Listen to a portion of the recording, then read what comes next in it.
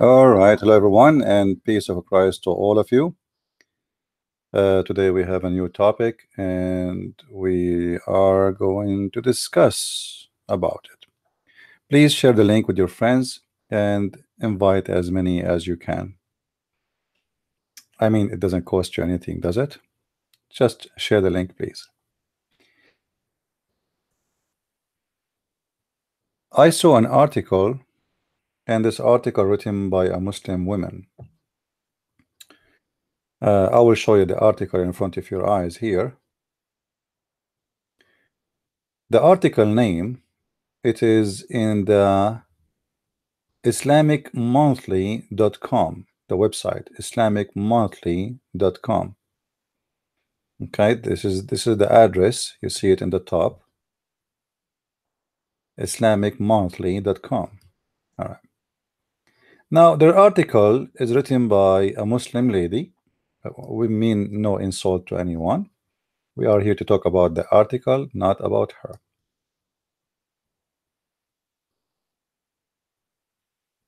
According to this article written by Naima Naima B. Robert or Rand. No, actually, the one written by it is Saida. This is her picture, Saida Faruqi. It sound like Pakistani, something like that. Anyway, this is not important where she's from. She said Islamic fiction, not unlike Christian fiction, is a religion genre that spans many different categories: romance, young adult, mystery, historical, and women fictions. What make a book Islamic fiction is the content, generally offering creative ways to showcase in the Islamic viewpoint without the graphic or etc. Because supposedly the Muslims, supposedly they are anti-graphic, supposedly they are conservative people, but the fact this is absolutely false. However, I mean, I'm not going to read the article because honestly the article have nothing to do with my topic, except what it took my attention when she said the Islamic fiction is not unlike Christian fiction. I mean, how you can have a Christian fiction? We have once a Christian fiction. Allah, he took it and he put it in the Quran. Anyone remember an example of the Christian fiction Muhammad he stole and he put it in the Quran? Do you remember the story of the seven sleepers?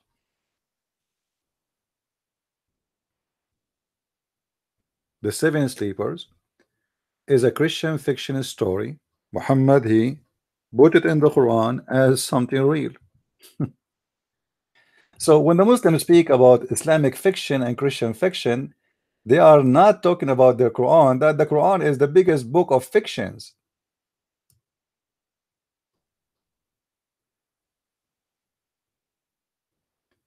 Isn't it the Quran report for us a story of a bunch of guys and supposedly they have their dog with them?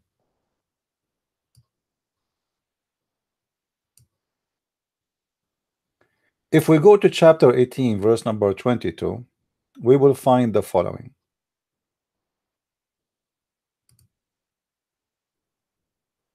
And as you see, guys, I'm just showing you the Islamic translation, which I don't accept, but just take a note, I use Islamic translation to get Muhammad and his followers busted, so they will not say he is using his own translation. Just take a note. Please invite your friends, guys.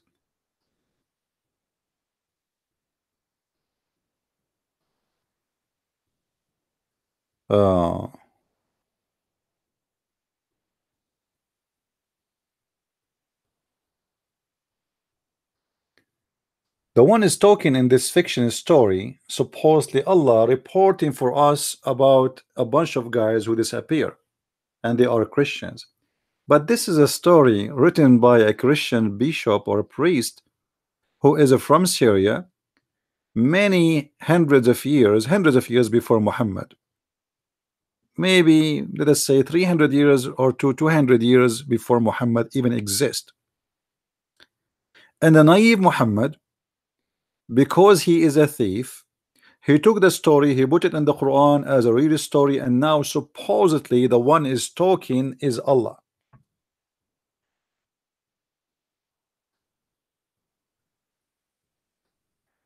And just to show you, when a thief he copy a story, how the story became stupid. The story, by the way, is a beautiful story.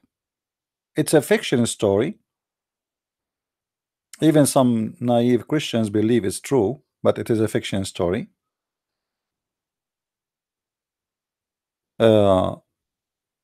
Muhammad, he took it, he put it in the Quran, and he added there. You know, people, they love fictions. This is why I say just some naive Christians, they think this is a true story. The purpose of this story, it was to encourage youth who they are suffering from discrimination, that we will be victorious. And to make the story simple about what happened, supposedly there is a bunch of guys, and there are 7 Christians who they are youth, young, and they were discriminated by the king of their kingdom for when the king he heard that they all became a Christian, so he like give them a warning, either to leave Christianity or they will be slaughtered. So they run, and then they seek refuge in a cave, and God provide them with the provider. That provider is an angel who protected them, and then they slept for 300 years. And then after 300 years they woke up and they found that their king is gone, and the kingdom which used to discriminate them became a Christian kingdom. Muhammad, he took the story, he added to the Quran as if it is a real story. But when Muhammad he steal, he do some changes to cover the lies he make always, and by adding those spices, the story became so funny and so stupid.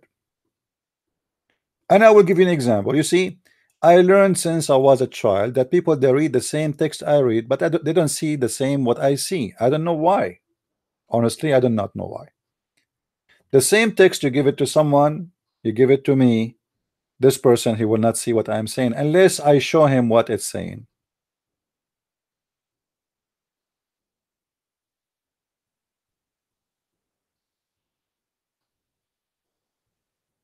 In this story, Muhammad decide to ask his God, Allah, or let us say Allah himself, voluntarily, he decide to tell us who are those people. And actually the chapter we are reading from, you believe it or not, is named by the name of this chapter. We have a caller. Let us see who is the caller. Hold on. Hello. Yes, Hello. sister, how are you? Good. How are you, mister? I'm fine. We are live on air now. You said you have a question for me, right? What is the time over there? The time now, it is in my house, it's 4:42. In my neighbor house, I think it's 4:43. No, what is the country? I am in USA right now. Okay. Yeah. That is why it was always. I am in Europe. All right. So what is I am from Pakistan. You're welcome, sister. I spoke very. Huh? I'm speaking lately with a lot of people from Pakistan, and please carry my love to all Christians from Pakistan. I love them very much. No, but I am in Belgium now. All right. In Europe, but I am continually hearing for since long, not very long, about 2-3 months back. Okay. I am hearing your YouTube videos. All right. About Quran and all that. It is a really, I have learned a lot. Though I am from Muslim country, but I didn't know so much. I have learned so much now. Recently, I was listening that they are saying Quran was Muhammad received Quran in the month of Ramadan. How come? Because we learn from our book, huh? And then from where they have learned before coming the Quran that they have to fast. Eh? So how come? Because you have done a great study about this. Yeah. First of all, you see the Muslims, they claim that the Quran came down in the month of Ramadan, correct? Yeah, All yeah. right. But the fact the month of Ramadan is not exist, and let me explain to you why. I don't know if you can see my screen. Can you see my screen in the broadcast? I can see there is only some debate, something TV. Oh, no, not in Never Skype, not in mind. Skype. I will give you the link for YouTube, so you can watch us there, and you can mute the sound there. Anyway, you can watch it later. You know, so you can see what we are talking about. I will send you a link later. You And can just watch it. now I was listening. Just now also you Yeah. have handled with the topic of Protestant and Yeah, let us finish Catholic, this one. etc. Let us finish this one, sister, here. And you see, when the Muslim, they say Muhammad, he received the Quran in the month of Ramadan, we should know that month of Ramadan in the Islamic calendar is a very flexible month. And I will explain to you simple and easy. This is the month of Ramadan calendar according to Muslims. Okay. In the year 2013, the month of Ramadan was in July 9 and in August 7. 2014, the Ramadan was June 28 and in July 27. In the year 2015, it was June 18 and in July 17. In the year 2017, it was in May 27 and in June 25.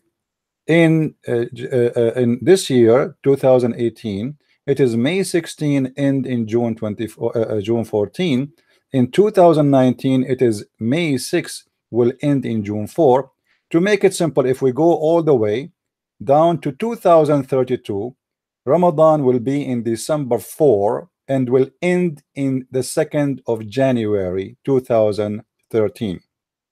So when the Muslim, he says to me that Muhammad, he received the month of Ramadan, shouldn't first we know what was the month of Ramadan? If the month of Ramadan keep jumping like a monkey, depend in the year. I laugh with you when you laugh. Yeah. and I laugh alone when I hear all these things. Yeah, sister, listen to my idea. Donkey. Listen to my idea. When we say like a Christian prince is born in 1871, because I'm very old, and in the month of January, all right, January is a fixed month. Anyone can go and check what is January. But when we say Ramadan, as you see, Ramadan is movable, is like a U-Haul truck, keep moving from place to place. So how we can find out what was the date Muhammad he received the Quran? And this is my challenge to all the Muslims. Who is the Muslim can tell me what was the date the Quran was revealed? Because Muhammad himself is not sure. As an example, the Quran speak about something is called the night of power. The night of power, where he receives supposedly his Quran. So Muhammad, when he speak about the night of power, let us go there. Muhammad, he claimed that this night is equal to 1,000 nights in a prayer. This is what he claimed. Now, if we ask the Muslims which one was the night of power, the Muslims, they will say Allah knows best, and they start guessing about which night this night is. In chapter 79, verse number 1, even the chapter name is the chapter called Al-Qadr. It says, Inna anzalnahu fi laylatil qadr, which mean we send it in that night. The Muslim, they translate it as the night of power. Now, if we go and check in the hadith, you will see Muhammad himself is not sure. The night of power, sometime Muhammad he claimed it was in the middle of the month. Sometime he claimed it was in the 27th of the month. Sometime he claimed it was in the last 10 days of the month. And then Muhammad once, the angel, he inspired him and he reminded him about the date of the night of power. And Muhammad, he ran to the street to tell his friends, and he keep running until he arrived to his friends. And they said to him, Prophet, why you are running like this? He said, the angel, he just told me which was the night of the Qadr. Said, okay, what is the night? He said, I forgot. Oh. So No, Islam there is a nice comedy, yeah. a stupid comedy. And their angels are also frightened, sometimes from dogs, Yeah, but this sometimes is, yeah, from this is not my rabbits. topic now. Let us focus one thing. Okay. When is the month of Ramadan, and when Muhammad he received the Quran? Yeah. So the month of Ramadan is not known, and all the Muslims calendar is mixed up. Like the Muslim, they say to us Muhammad was born in the year of etc. What is the proof? There's no proof. What is the Yeah. reference? Is that mentioned in the Quran? How we can be sure about any date is mentioned in Islamic books? If Muhammad himself is not sure about the date he received his Quran, and this is supposedly mentioned in the Quran, how Allah he says this is the night of power equal to 1,000 months, and then nobody knows when this night is. They are just guessing. Every scholar he give you different interpretation, and every scholar he support his idea by hadith from here and hadith from there. So Islam dates are nothing but fictions, and it's a stupid calendar. It's not exist. The month of Ramadan is unknown month.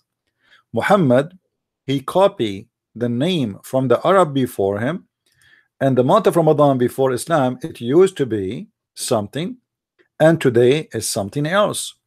The Muslims, when Muhammad supposedly he immigrated, the Muslims, Abu Bakr, as most of the Muslims agree, that Abu Bakr is the one who decided to change the calendar and is starting the Islamic calendar from the date of Muhammad immigration, and that changed the calendar. So the month of Ramadan is not fixed no more, like the same as July or August or etc.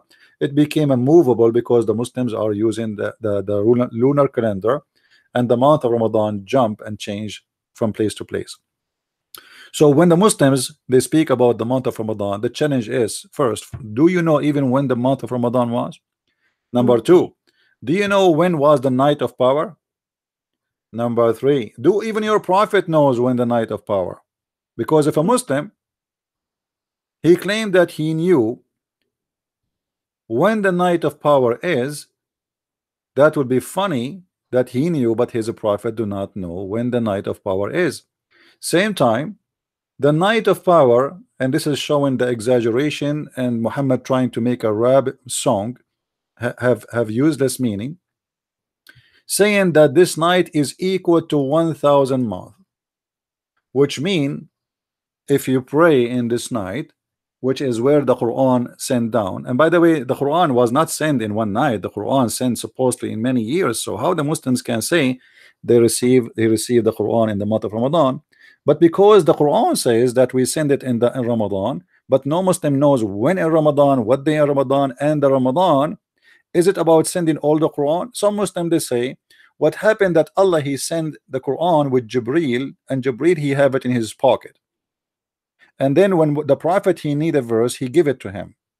Some they say no, what was sent in the month of Ramadan, it was only the first chapter, which the chapter it says read, and the angel he was squeezing him like a mayonnaise. So the Muslims are not sure what is this is mean and what this is about.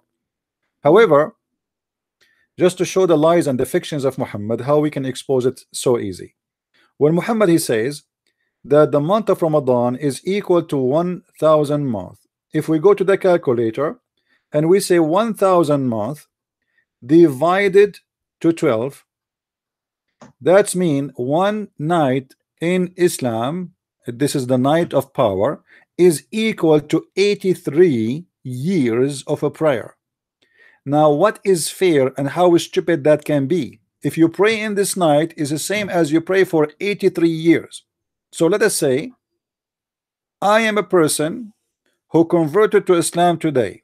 I did not pray at all, and then I prayed at that night. Allah will put in my credit what is equal a credit of a prayer of 83 years and 3 months. How stupid that is, and what is fair about it, and what is special about this night? This night is exist for Allah, or it exists in the earth, because if Allah is in heaven he is out of time. So what is special about this night? And why if the believers pray in it they will get the 1,000 month equal to pray, and why Allah did not tell us which night it is. So all of this is fictions.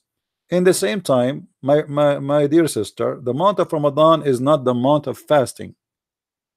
If we go right now and search in Google, we will find that the month of Ramadan is the month where Muslims they gain weight and they get so fat, and the price of food skyrocketing and go crazy because Muslims are not fasting, the Muslims are eating a lot more. If we go right now and search price of food in Ramadan, this is all what I'm going to search for, and then you will find only in the Muslim countries, no? Yeah, because I mean, for sure, because they are the majority, and that will impact the price of food. But in a non-Muslim country, the Muslim cannot make an impact. So why, if you search right now, why the price of food in the month of Ramadan go crazy? There's no answer except that Muslims are eating like crazy. That's all. I mean, there's no reason. If people are fasting, if everybody stop buying gas, the gas of the price will drop to be zero because nobody is buying it. The price of gold will increase if people buying gold. The price of any stock market, any stock, Apple, anything, when there's high demand, then the price go high. When people they start stopping selling, buying, and even they are selling but nobody is buying, the price drop dramatically. So you will see here that in all Islamic countries, food prices go so crazy for very simple reason. Muslims don't fast. Month of Ramadan is the month of watching porn, eating as much as they can, having nothing to do in life except eating and sleeping. They sleep in the daytime, they wake up all night, and they watch TV, and they invite their friends, and they do hashish and shish kebab. This is not the month of fasting. Muhammad, he was trying to copy the Christians and the Jews and the Sabian. Everybody have a fasting month. So what I will do, I need to have a fasting month, otherwise people they will laugh at me. What kind of religion that does not have a fasting month? So Muhammad in the beginning he start fasting the Jewish fasting, and then Muhammad when he come, if we go right now and search in the hadith as an example, Muhammad used to fast what is called the fast of David. Muhammad used to fast what is called the fast of Ashura. Okay, why Muhammad is fasting Ashura? Let us see. You will see even the Muslims themselves, they have different opinion why Muhammad is fasting Ashura.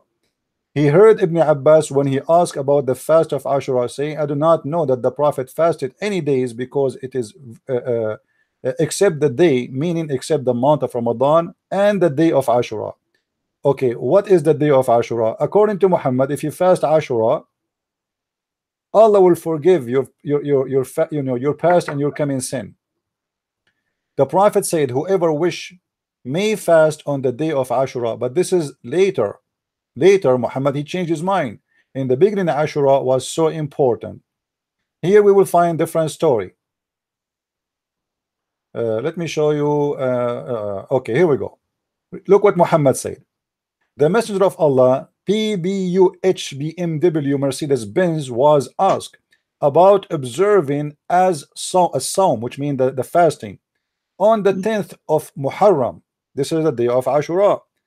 Then and he replied, it is an exception for the sin of the preceding year. So one day of Ashura is enough to destroy all the sin of the past year. All right. Well, so why now, why it is not important no more, and why Muslims don't fast it? Imagine one day will kill all your sin for the past year. So what happened? Ashura is not important no more? Yes, because Muhammad he come with a new idea. He learned from the Sabian about fasting for 30 days. So he decided to exchange Ashura with a new fasting. and suddenly Ramadan became the month of fasting. We read here in this hadith in Sahih Muslim, Abu Abdul Rahman saying, in the day of Ashura, and you are eating. All right, a guy, he came to him and he said, it's today is the day of Ashura and you are eating, what's wrong with you? Upon this he said, fast was observed in the day before fasting in Ramadan was made like obligatory, but when it was made like this, the fasting of day of Ashura was abundant. So the Muslims, they were fasting Ashura as the most important day, and then Muhammad, when he come with the idea of Ramadan, suddenly Ramadan became the important question. Was Muhammad aware that Ramadan is more important than Ashura? The answer, no. For a very simple reason, Muhammad is a copy-paste thief. First, he found Ashura. The story says actually Muhammad, he went to a Jewish community, and he found them fasting. He said, why you are fasting? They said, we are fasting the Musa crossing the sea. It's a day where Musa across the sea and he was saved the Jews from the Pharaoh. So Muhammad, he said, you know what, we are more close to Musa than you, and he ordered his followers to fast that day. Then when Muhammad, he come with better idea, suddenly Ramadan is more important and Ashura thrown in the garbage. And this is additional proof that Muhammad is a false prophet, because where Muhammad, he got the information that one day of Ashura fasting is equal to demolish all your sin for the last year. Did Allah told him that? If Allah told him that, where Allah, he told him it is not accepted no more, and where Allah told him it's not important, nowhere. So Muhammad, obviously, he is trying his best to find a fasting, start copying from the Jews, and then he copied from the Sabi, and this is why the hadith says that he was called a Sabian. So Ramadan is not the month of fasting for the Muslim. Ramadan is a month was copied from other people who they are the Sabian. This is why the Muslims, when they witness for the month of Ramadan, they do eye sighting. They are not witnessing for a month, they are witnessing for the moon.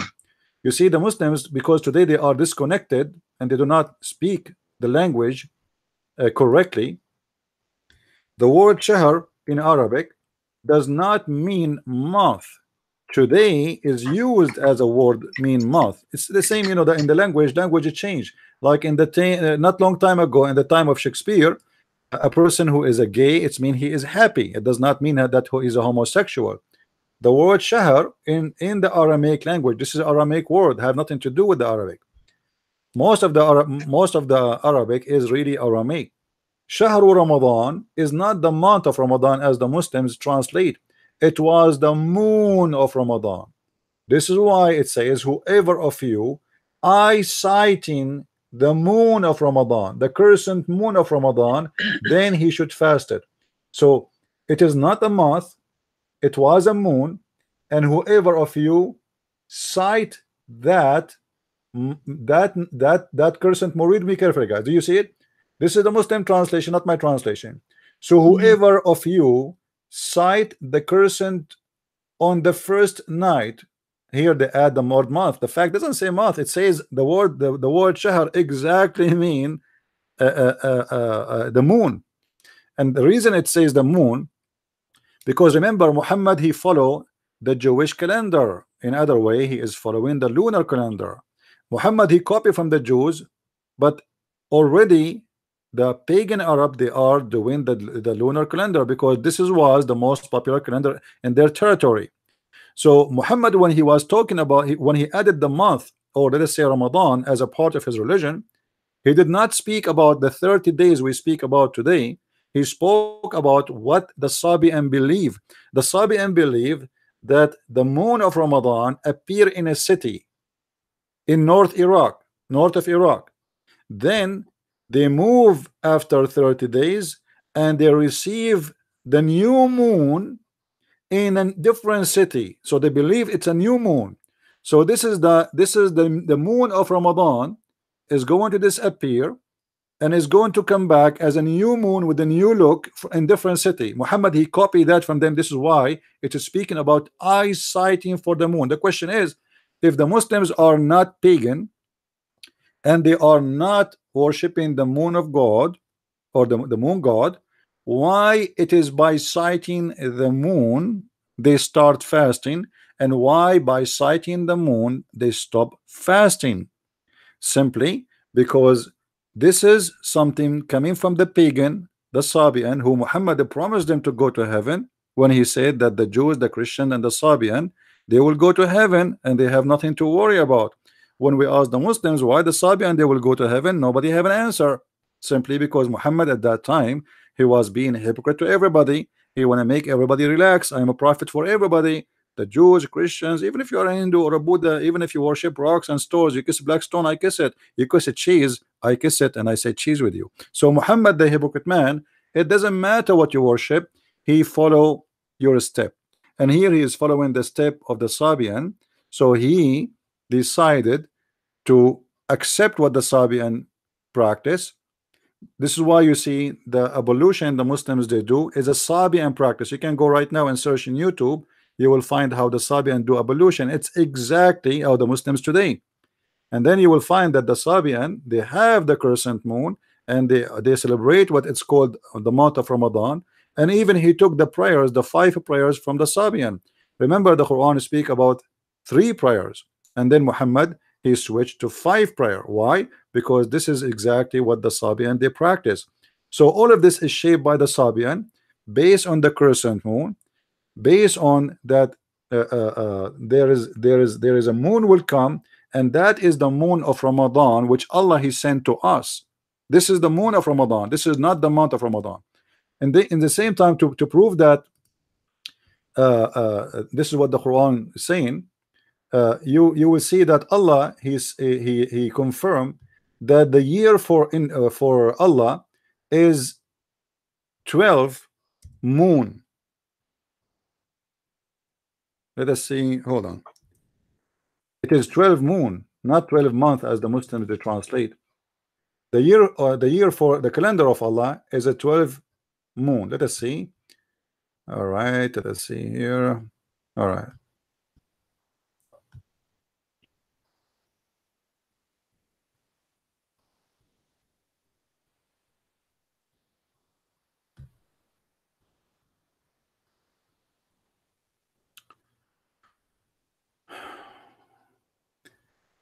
The number of the months for Allah is a 12 month. This is the Muslim translation. The fact it is not 12 month, it is a 12 moon. This is a chapter 9 verse number 36. The Muslims they eyesight 12 moon, they don't eyesight 12 month. Nobody can cite time. Time is not to be cited because it is not real. So here in chapter 9 verse number 36, Allah himself confirmed that he have a 12 moon, and those moons are going to visit you. The number of the month, as the Muslim translate, in the sight of Allah. What sight of Allah? The numbers of the moons in the sight of Allah, because Allah he sight them, is a 12 moon. So Islam, all of it is based, and the funny Muhammad he speak about the Arab as pagan when he is a pagan, and he did exactly all what the Arab do. The Arab before Islam go around the Kaaba, Muhammad go after Islam around the Kaaba. The Arab kiss the black stone, Muhammad kiss the black stone. The Arab they worship the 3 daughters of Allah, and Muhammad he did in his lifetime, even after he claimed to be a prophet, he worshiped the 3 daughters of Allah, as it's known, the satanic verses. So there is a wrong conception or understanding about Ramadan. People they think it is a month. Ramadan is a moon. I hope I did answer you, sister. Yeah, thank you very much. All May right. I ask you something? Sure. Are you well protected and your family? Oh, don't worry. I have a plastic gun in my house. Plastic. Yeah. No, because whoever will speak about Islam or about Muslims, they are not saved.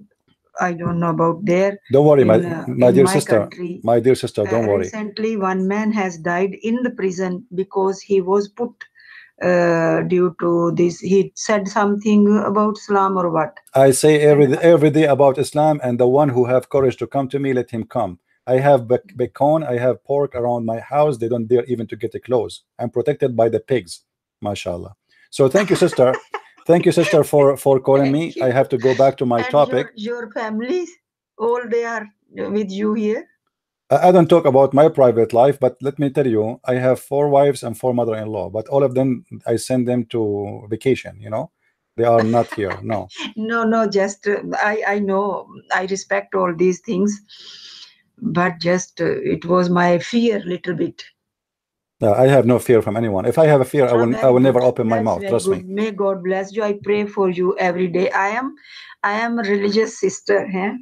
All right. You are talking about a Catholic, and I was laughing. I said, "Look, I'm a nun sister." Okay, I know. Actually, I saw your picture. You are a Catholic nun. I am happy that you call me, and I really appreciate you, and I love all.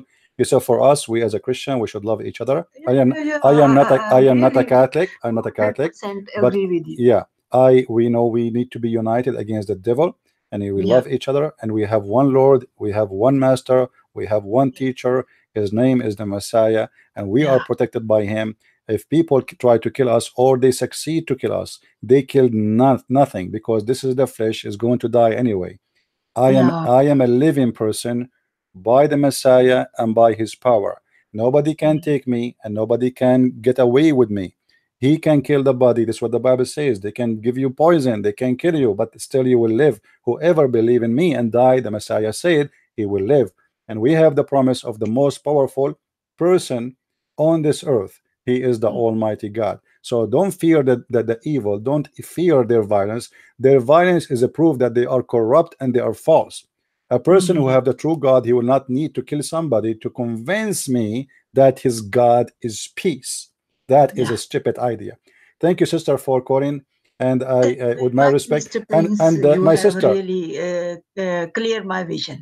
Thank you very much. If you want to invite me to your church, and I understand you are from the Catholic Church, I will be happy to come, and I do my service for free. All right. I am here in Belgium, in Europe. Yeah. And okay. Yeah. Anyway, I'm just kidding. I'm telling you, if ever you need me to come to your church, I will be happy to come, and it is for free. I will pay even for my sandwich, because I eat a lot. You know, my sandwich is so big. You know, my sandwich and the other day I took a van. Yeah. Thanks a lot. All right, sister. Take care. God bless you. God bless you. Take care. Bye bye. Yeah, she is a Catholic nun, and she is a wonderful sister. I'm glad that I answer her question. By the way, guys, I say always I will pay for my sandwich because my sandwich is so huge. You know, once I was like in the beach, and I was holding my sandwich, and the other side of the sandwich is in the truck. Hello? Oh, hello, brother. Can you hear me? Hey, my friend, how are you? We are live on air. We are live on. Yes, yeah. I know. As you know, I went to bed an hour ago, but after 10 minutes, I wasn't tired anymore. Yes, it's all right, one good. Of these nights. How are you doing? Everything is good? Yes. Yes. I had a question. Sure. Regarding the Night of Power, but in your conversation with that lovely sister you had, it was basically ruined, because my question was, is the Night of Power still of importance for the Muslims? But then, as you answered her, no one knows, right? No, it was forgotten, the date of the Night of Power, right? Yeah, you know, I mean, you know, this is a religion. It's funny, and there's nothing about it is to take for granted. I mean, Muslims have no answer. Allah knows best. And when always, as always. You see, yesterday we were reading, somebody was translating to me a French review of my French book, and the Muslim in the review, he said that Christian Prince, when he translated the word Makkar, he did not give really the correct translation, because nobody can get the correct translation of the Quran. Oh, what the heck? So how in the world you want to convince somebody he is from France or from England or from wherever to convert to a religion? Nobody can translate what the Quran is about. That's mean Islam fail again, because it is not able to be translated. You have to be an Arab, then you might actually, and if we are an Arab, and we understand the Quran because we are Arab, then we have why we have tons of thousands of interpretation for the Quran in Arabic for the Arab. Yes, it's a religion from an Arab man made for the Arab man, basically. Yeah. So you know, Yeah. there is no Islam is just you know, Yeah. it is a collection of fairy tale stories, and Muslims are disconnected with their religion because nothing was written in the time of Muhammad, obviously. They don't have any authentic. You see, when the Muslim they say authentic hadith, what is the authentic hadith? They say to you, the books of authentic are 6 books, which is starting from Sahih al-Bukhari, Sahih Muslim, at-Tirmidhi, etc. But if we go, we will not even find any book made by Sahih al-Bukhari, which means if I say to a Muslim right now, can you show me the original copy of Sahih al-Bukhari? They don't have it. So what is authentic about something is not authentic? How I can be sure that this is written in Sahih al-Bukhari when we don't have a book it's called Sahih al-Bukhari? How we can be sure that this is written in the book of Sahih Muslim when we don't have a book it's called Sahih Muslim?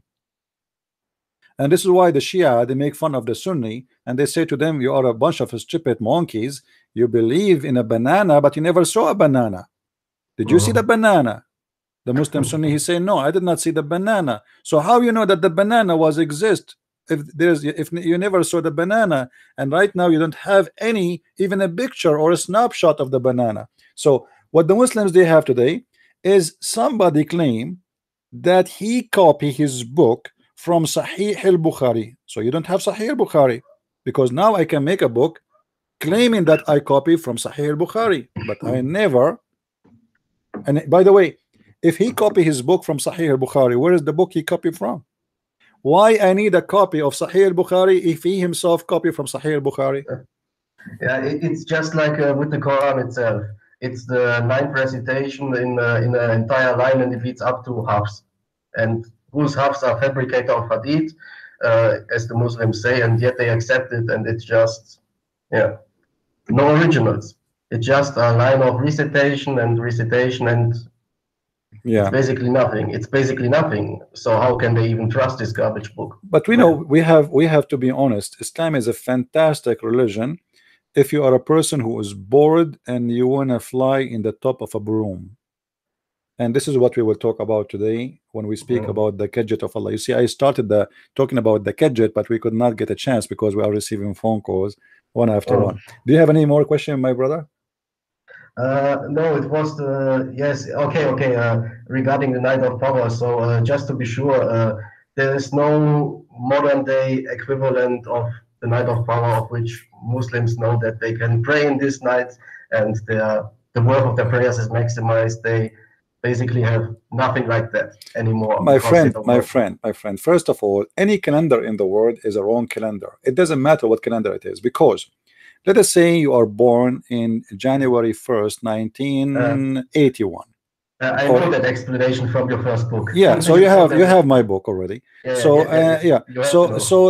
Even like when somebody he celebrate his birthday, you know, this year, he's fooling himself. There's no birthday.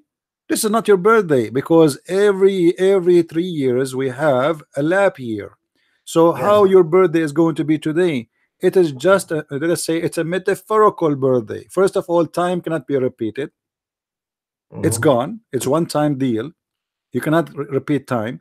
Secondly, the calendar you are following is not perfect, which means you need to add a few days every few years to your calendar in order to be in the same day of your birthday. But nobody do that. People they celebrate their birthday based on what is written in their ID or passport. But this is very wrong, because this is a day which is wrong date. For the calendar is not perfect, and you need to add the leap year day, and then you can correct your calendar, and then you can celebrate your birthday. However, in the case of Islam is more horrible. Why? Because the month of Ramadan itself is like a monkey, jump from branch to branch. Sometime it's in August, sometime in January, sometime it is in July. It is the band. So that actually reminds me of the birthday of Muhammad, because I remember seeing some some news report on TV about Muslims celebrating his birthday in Spain, and then I did some research and found out, okay, Muhammad's birth month is one of those moon months, and with this, yes, it's always different, and I couldn't find equivalent of his birthday in our calendar because it was just so confusing. And well, yes, my friend, the Muslim, they say to us that we Christian, we celebrate a Christmas, but Jesus was not born in a Christmas day. We don't celebrate the day of the birth of Christ in the Christmas. We celebrate this. There's no, because the date cannot be repeated anyway. When we celebrate the Easter, we are not celebrating really the day of the Easter, because that day cannot be repeated, but we are celebrating the occasion to remember what Jesus did for us. So when the Muslim, they say, oh, you know what, that the Christmas day used to be, the pagans used to worship the sun, and now the Christians, they copy that date. That is false, because simply we are not celebrating the pagan occasion. We are celebrating our only light and sun. Jesus said, I am the light of this world, and he is our light. So the pagan people, they replace the pagan god, the sun, by the true God, the light of the world, the Messiah. So we are celebrating no date, we are celebrating an occasion only. And our God, he don't mind that we celebrate a Christmas every day, for the Bible teaches us that he is the good news, and this is what the name of our gospel. So every day we have good news, and his name is the good news for us.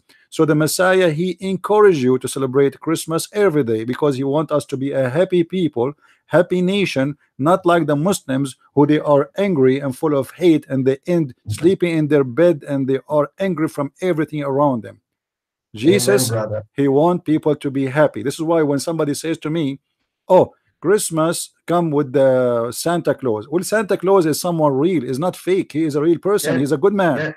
Yes, I know. We call him Saint Nicholas here in Germany. He's a good man. He's not a fiction story. However, like the story, like, you know, people, they say that the children, that he came from the chimney. There's no problem with that, because here the purpose is not you are making a lie. The purpose is making a child who don't understand anything in life happy. They make him happy. Happiness is good. But here you are not giving him a false ideology.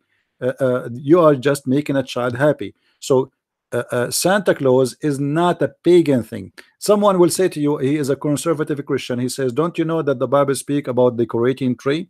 My friend, don't be an idiot. Decorating tree in the Bible, it was about decorating tree and worshiping the tree. This is what they used to do. When we decorate a tree, we are not worshiping any tree.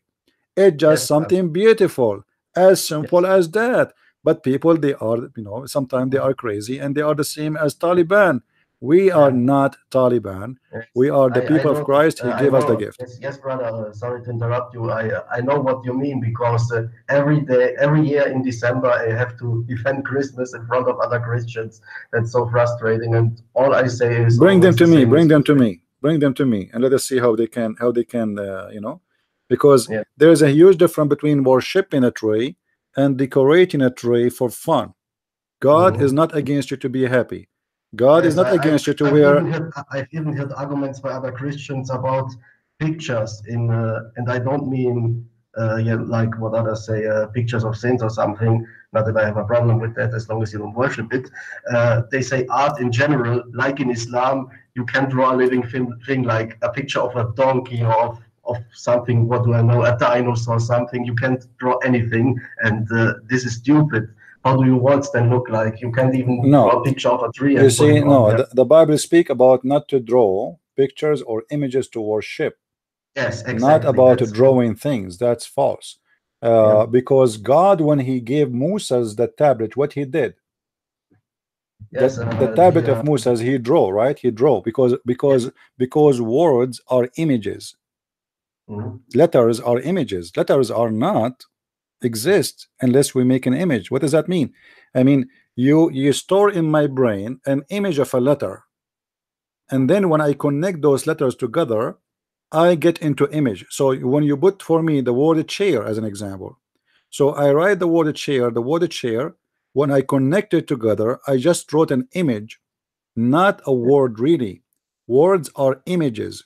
This is why you see Jesus, when he speak to his disciple, he speak about the parables, which mean he speak about images, and those images come into words and became a story. So this is not a story to worship. When Jesus, he said the master and his servants, he is not talking about a master who is from real life. He is using a metaphorical statement about God. That is an image. Yeah. And the servants here is not about a bunch of slaves who they are captured for reality. It's about me and you, and that is an image. So image is a very, very important part of the Bible, because everything Jesus gave us, mostly, especially the parables, are images.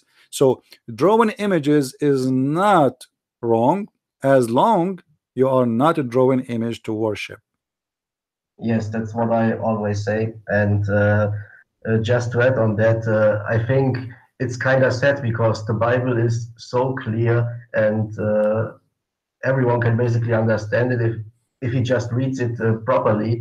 And to run into Christians saying not only worship is taboo, but also that it's not allowed to draw in general, it's a sad conclusion, because in Islam it's like that in Islam, right? You can't draw pictures of a living thing like a donkey, right? Yeah, you see, the problem with people is not about reading. The problem is about they you know, there is a reading. When you read, simply there's two ways of reading. There's a person who read and observe, and there's a person who just pronounce words. The person who is reading for real is the one who is observing and thinking deeply about the words. The person who just read the outside and he tried to make a statement out of it, he is just an ignorant man. As an example, the Bible says that Jesus is the Son of Man. It's repeated many times, but all of us, we knew that Jesus is the son of no man. So how Jesus can be the son of man and he is a son of no man? Simply because this is not what it's meant, that he is a son of man by birth. It means something else. So if we are naive ones, we take things in a literate way, and then we say, okay, Jesus said he is son of man. Obviously this is a contradiction for the Bible, because Jesus, he is himself saying he is son of man. So he just admitted that he is born by a sexual relationship, but this is not what Jesus means. So in order to understand what the Messiah is saying in his book, then we need to observe and to think deeply, and not to be the same as a goat who eat the grass and swallow it, regardless if it's chewing or not, because later she is going to re-chew it again. Some people, they are like the same as the goat, they just swallow. Oh, absolutely true. Yeah, chew what you eat, try to taste the food and enjoy it. And this is how it is you need to do when you read anything. Otherwise you will not get the meaning of it. Yes, that's what I also always say, because you basically said what I wanted to say now, but a man from my family I knew once said words can be either dead or alive. If you observe and study and look at them properly, these words are alive and you can learn and understand. But if you just look over them and read it once, then these are dead words. They have no meaning to you and you don't understand anything after all. Yeah. Yeah. Okay, brother. That would be for now. I had something else to say, but this is mostly private stuff. Better we do it outside of the show, because no problem. You might probably know no problem. what I mean. Oh, all right, my friend. Okay, brother. Thank you very much for calling. All right. God bless you, and everyone else watching this who is German. Das neue Buch ist jetzt raus, man kann es bestellen. Dürft bald bei Amazon aufgestockt sein, also bitte kaufen und bitte eine ehrliche Wertung reinmachen, nicht wie die Moslems, und dann auch eine ehrliche Wertung reinmachen, okay? Und das Buch ist das Geld absolut wert, ich habe es auch auf Englisch gehabt, genauso toll wie das erste, wenn nicht sogar besser. Ne? All right, I did some promotion. Thank you, my friend. I will translate for them what you said, because nobody speaks German except me and you here. All right. No one else? Oh, I'm just joking. Come on. Okay. Yeah, all right. All right, but God bless you, and have a nice evening. All right. Take care. God bless. Bye bye. God bless. Bye. Yeah. By the way, I speak all languages. I mean, unbelievable how many languages I know. As an example, there's languages you never heard of them. All of them I speak them. But if you heard of it, I don't know it. This is exactly what Muhammad do. Muhammad, he claimed that he is the person who knows what you know not. And the more Muhammad he talk, the more he do poo-poo. This guy is a poo-poo man. He is a poo-poo man. The more he speak, the more he do poo-poo. Now, our topic today supposedly is about the gadget of Allah. I put in the screen an iPad.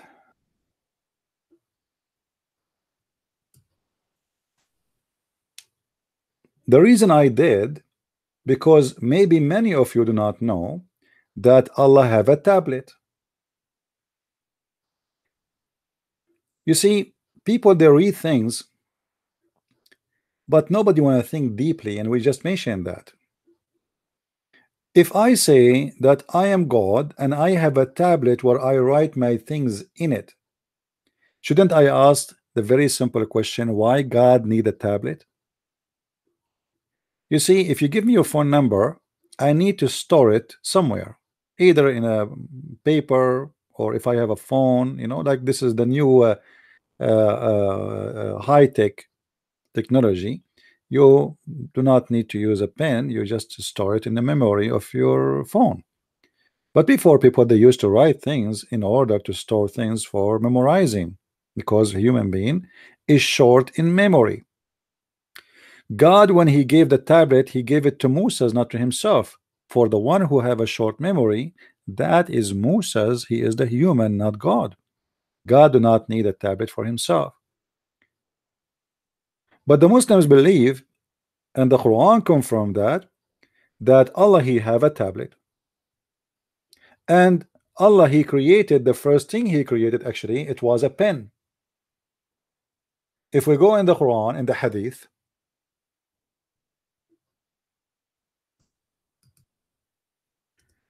see,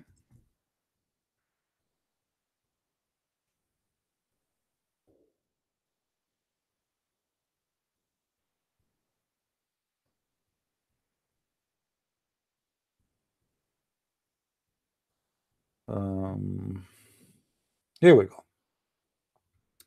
What is the first thing Allah created? Allah starting by creating his gadget. Do you believe it or not? Muhammad, he said, the messenger of Allah, saying, verily, the first of what Allah created was the pen.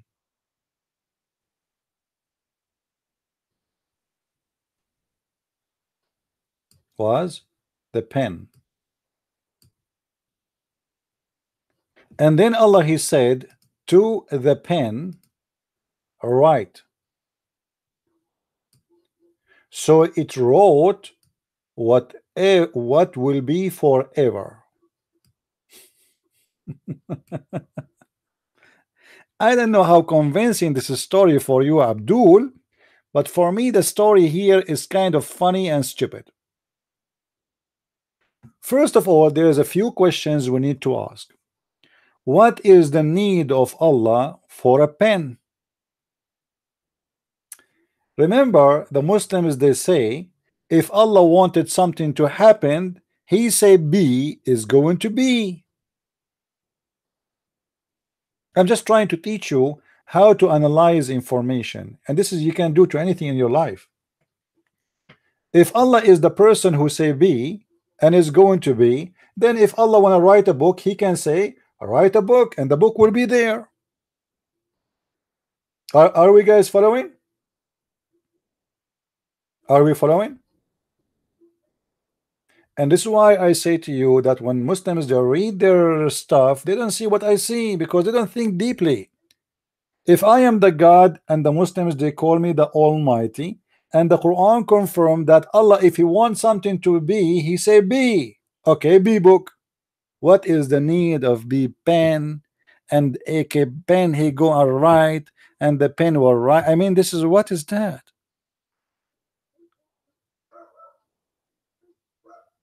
Can't he say be book and the book will be there? So obviously here the story is kind of funny and stupid.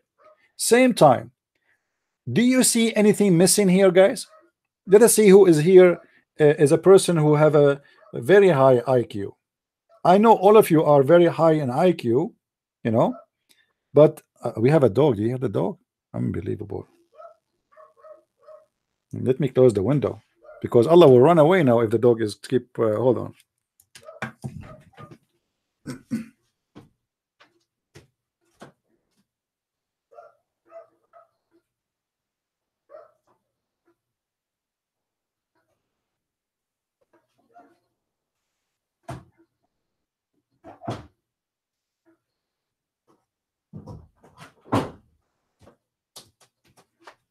There is two dogs. One is saying hello, and the other one is saying how you doing. Don't tell me how I understand the language, because Muhammad grandfather, his last name is Dog. Yep, you believe it or not, but yet he hate dogs to death. Now listen, what is missing in this story? Who wanna help me? Allah kafir, he said the ink. What else? Let us say the pen have ink already. What else? No paper. Allah created the pen to write. Write in what? Because remember, this is the first thing he created. There's nothing yet. Allah created the pen, and right away he told him, write. Write where?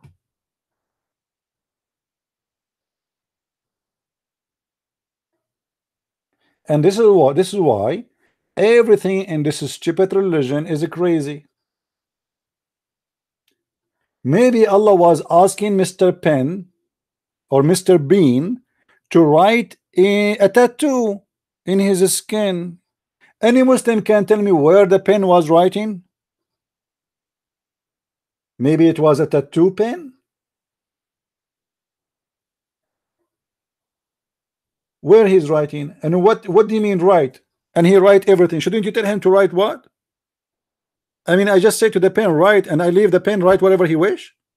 Is that a Harry Potter or a pen?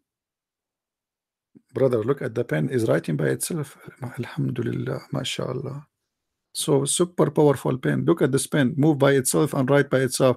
Shouldn't I say to the pen what to write? He just said to him, write. He did not even say anything.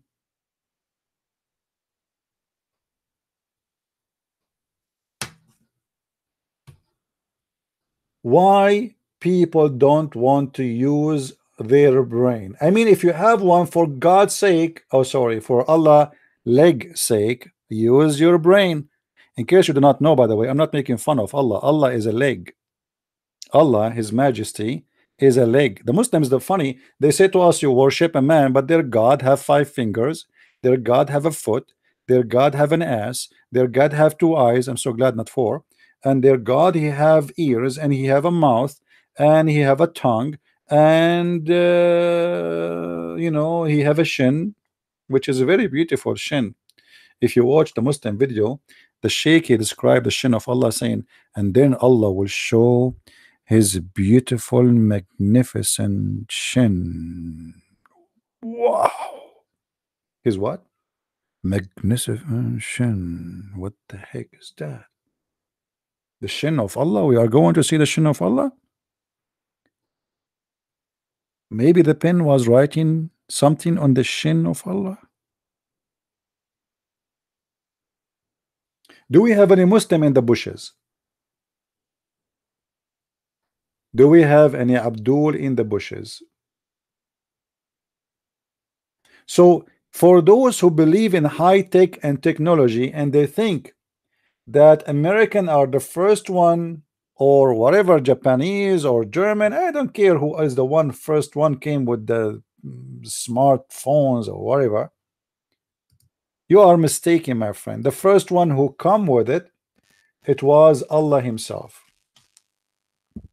What's wrong with my microphone?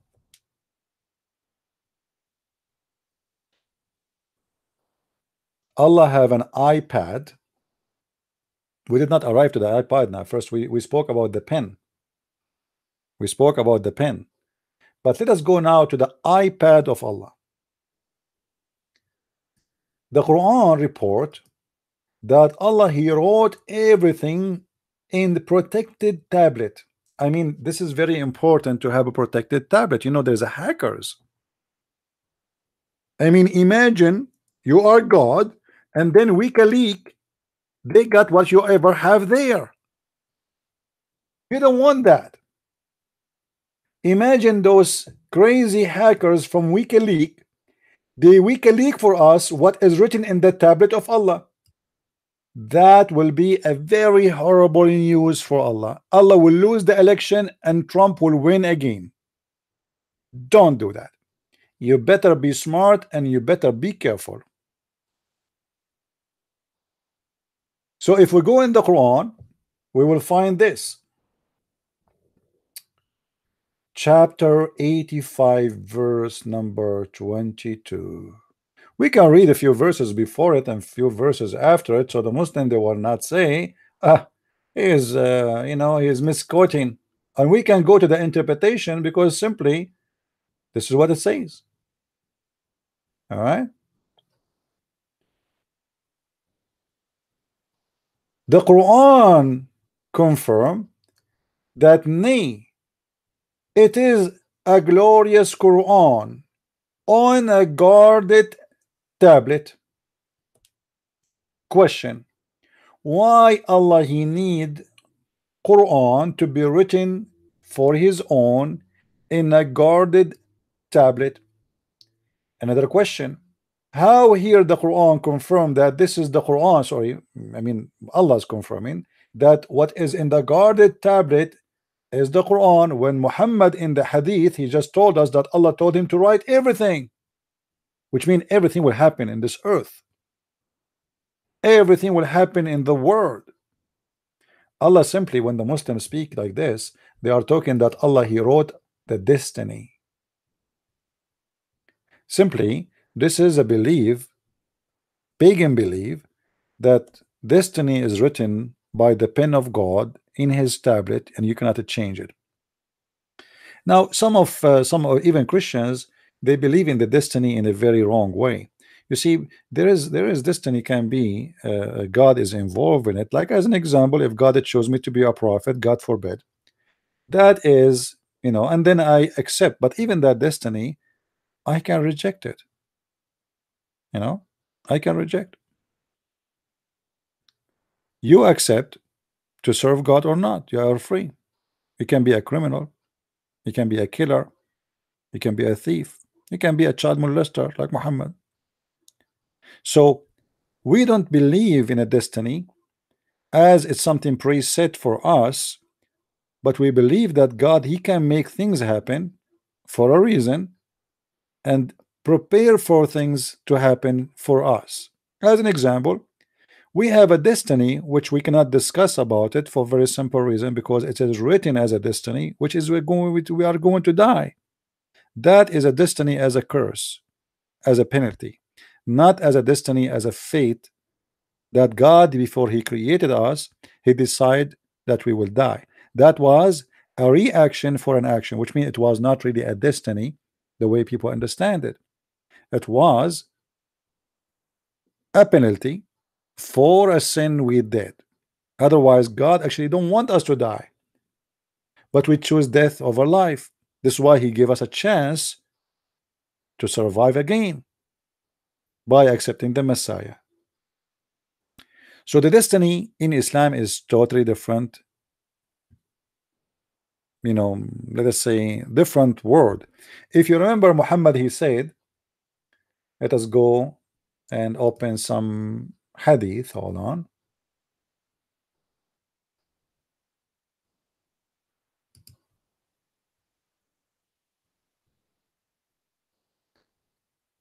Okay, let's go here, sunnah.com. All right, if we go here,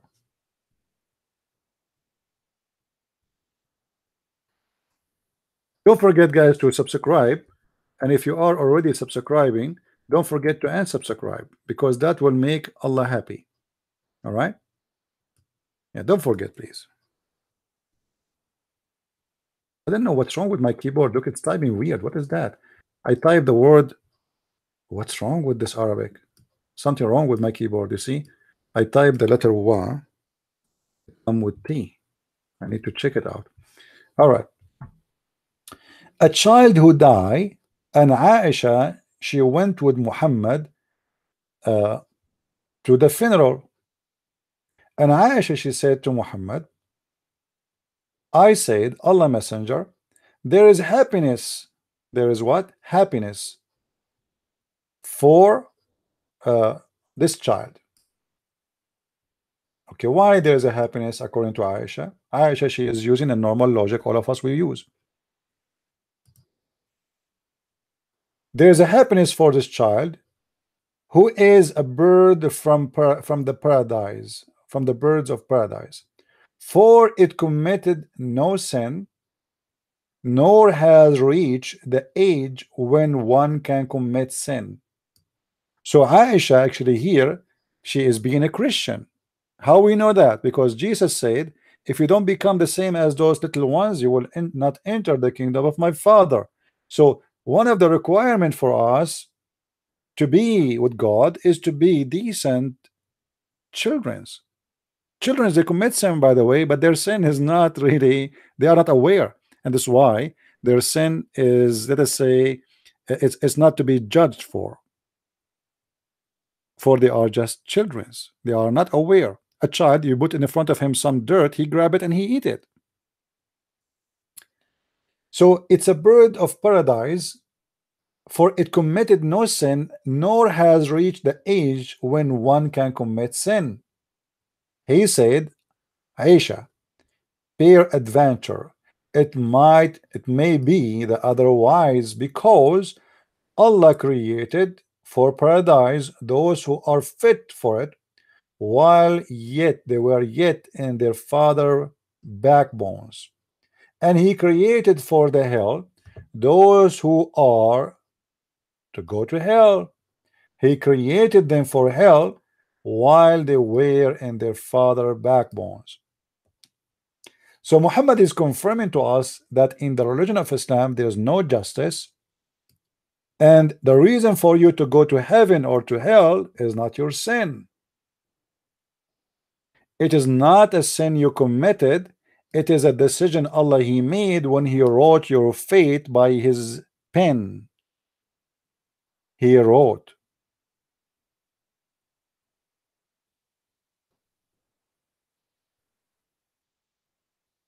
And this is why we need to understand in a very simple way, it's so clear in front of us, that Islam is a stupid religion, full of contradiction. Because the Quran says that those who believe and those who do good deeds, they will go to heaven. And then we find that even a child who is a Muslim child, this funeral is for a Muslim. Muhammad will not attend the funeral of a kafir. He will not pray on a kafir. He will pray on a Muslim. And this child is from the Ansar, and they are Muslims. So this child who is from a Muslim family, and even Muhammad, remember, he said that everyone is born as a Muslim, which means a child is just born, even if he is from a Christian family, according to Muhammad, is a Muslim. So why he will not go to heaven? The answer is there. Because in the stupid cult of Islam, there is no logic except one logic, that they believe in destiny, and Allah He wrote your fate for you, where you will go, regardless if you are going to do sin or not. We can confirm this and make it more clear by more reference, and we spoke about them before, but it doesn't hurt really to explore the stupidity of Islam with more details. If we go to different hadith, we will find, let us search for the other one. All right.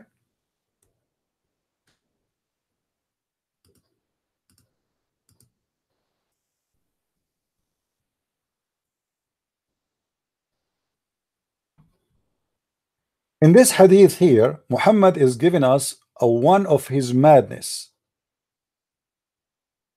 One of his madness.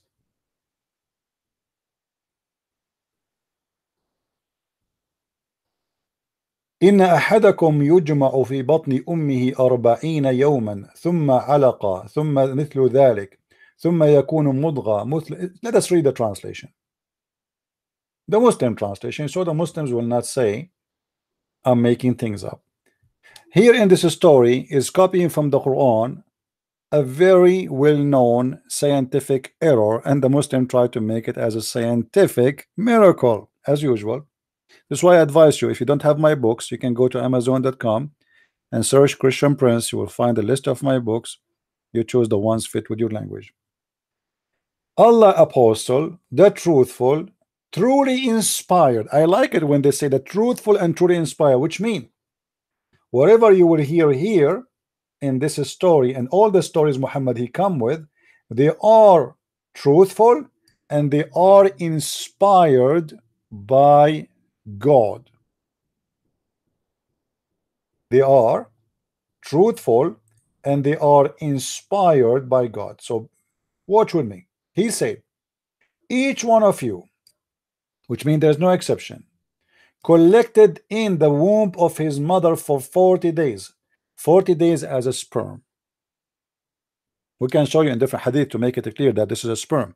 So you are for 40 days as a semen and as a sperm and in your mother womb, which is very false because sperm don't live more than maximum 48 hours, 3 days maximum. Some they say maybe 5 days, but this is the maximum. Here we are talking about 40 days as a sperm. Yeah, I mean you are taking, like you are being a tourist as a sperm inside your mother, and then you will become a dead clot for 40 days. A dead clot. Clot here is the blood, dead blood. The Muslim, they try to say to you that the word alaqa in Arabic, it means like a leech. That's false. The leech we're talking about here is not exist. This is a alaqa. The word alaqa in Arabic is something will be attached to your skin like a leech, but that is when you have a cut, a dead blood will cover your wound, and that is the alaqa. Alaqa is a dead blood. So the idiot, the author of the Quran, believe that you are created from dead blood, and that dead blood was a transformation of the sperm. Until now there's no egg. Sperm became a clot. So you are 40 days as a sperm, and now you are 40 days as a clot, and then another 40 days as a piece of a flesh for 40 days. And then Allah, you see, now the total is 120 days. You are perfect. According to Muhammad, the creation of the baby is total of 120 days. You are perfectly done now. Allah now, he sent an angel. Okay, what this angel would do? He ordered him to write 4 things. Take a note. There are 4 things. How many? 4. Huh?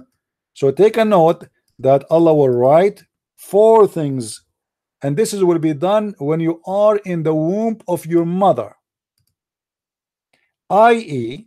his provision,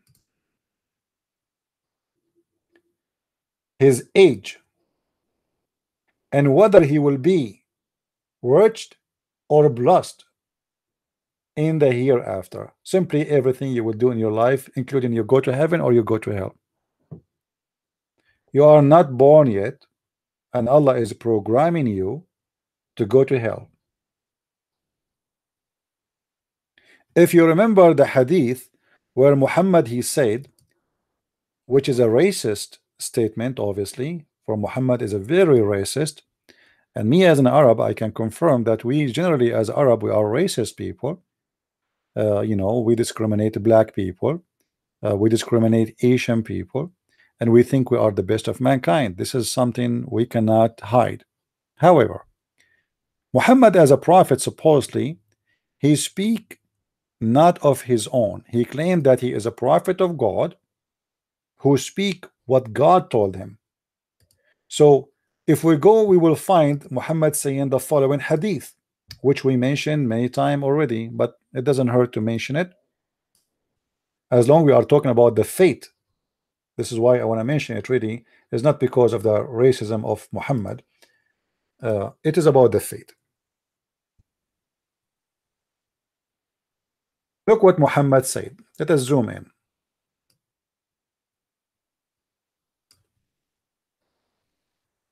Allah Messenger, Allah pray on him and salute him. When you see the Muslim saying peace be upon him, this does not exist in Arabic. This is a lie. This is a lie.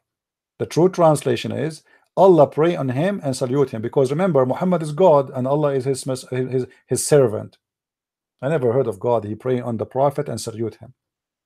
Said Allah created Adam when he had created him, and he struck his right shoulder, and there emitted from the white offspring, from its white offspring, as it were white ants. So Allah, he created us from the beginning of the time, white and black. This was a fate and destiny. And the other fate, not only the color, is where to go. Read carefully. He struck his left shoulder, and there emitted from it the black offspring, as it were charcoal. Then he said to those who had been emitted, which mean the white and the black,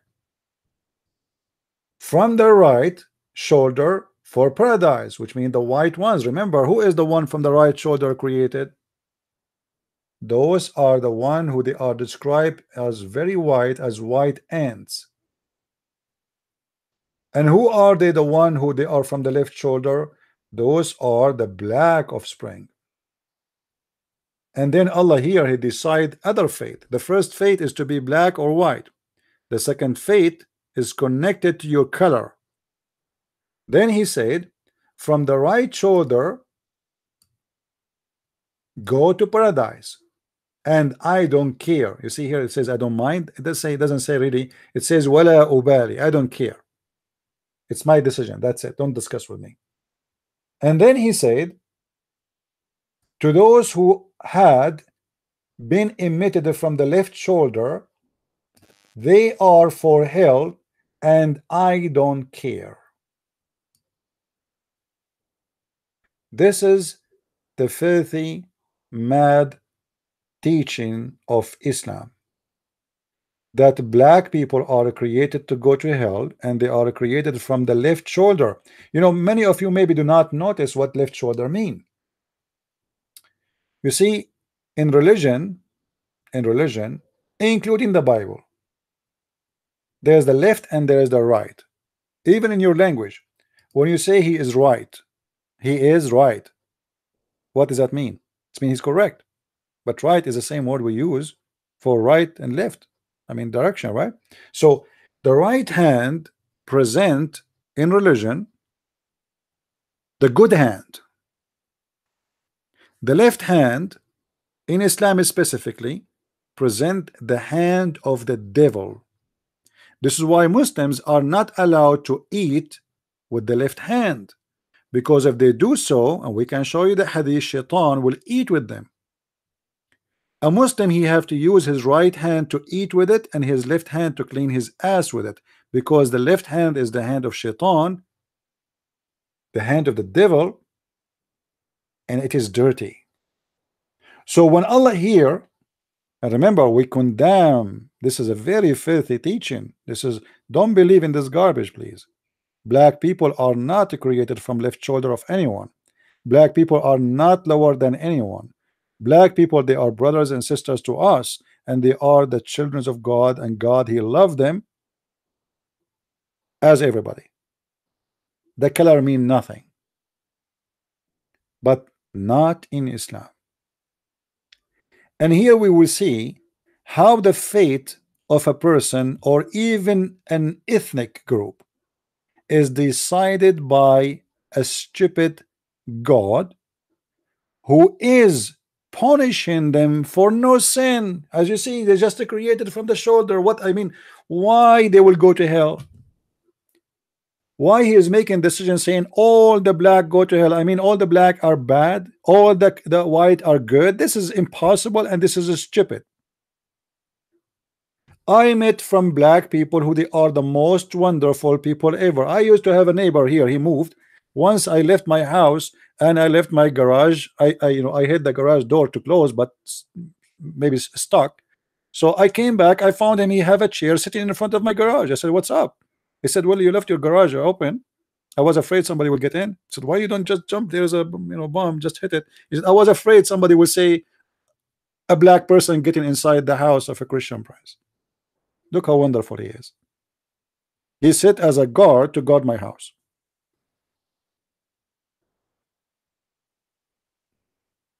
And while was overseas, this is many years ago, a bunch of guys who they are white, and I am a white person, by the way, I'm not a black person.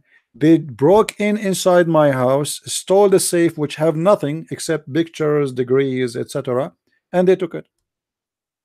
There's nothing. A bunch of idiot. I have an old TV, they took it. If you put the TV in the street, nobody even will take it.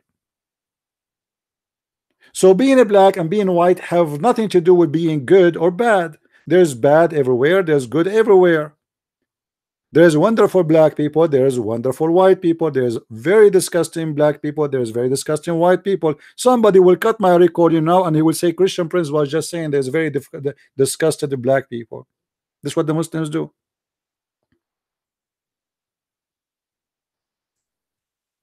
So the fate in Islam is written by Allah, and now we go back to our original topic. Allah, he wrote your fate by a pen in his tablet. Then he wrote his fate, your fate again, when he created you. That is inside you. And before he write your fate inside you, as we saw in the hadith, the other one about the clot and the blood and the sperm, he wrote your fate in the shoulder of Adam. So Islam is a religion, everything based on fate, not in logic or penalty for sin you commit. This is why if you are a person who believes in Islam, especially if you are a black person, I mean, you must be a madman to believe in such a cult. You must be really a mad person to believe. Like, I mean, a black person should be the last one to believe in this garbage. Actually, shame on you to believe in it. But I understand that the Muslims, they play you. They try to say to you, oh, do you know that the speech of the Hujjat al-Wada, the Prophet, he said there's no difference between a black and white? Are you sure? Let us assume that that speech was right. So what is this? What about the Quran saying tabyaddu wujuh wa taswaddu wujuh? What about all the stories Muhammad come with? What about the white stone which became a black because of the sin of mankind? Which means Muhammad confirming that the black stone is not a black stone, it's a white stone, and the sin of mankind made it black. The Qadjat of Allah is proving to us that Allah is a stupid God. He have a pen, he have a tablet, and he wrote on those your fate to be black or your fate to be white. But there is something missing.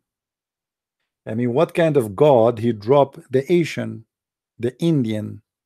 I mean, there's many other ethnic groups. There's people, they are not Indian and they are not really, like we say Indian, they are from Asia, but when we say Asian, you know what I mean, right? So where is the rest? Allah only created the black and the white. Where is the Asian coming from? Where is the Indian coming from?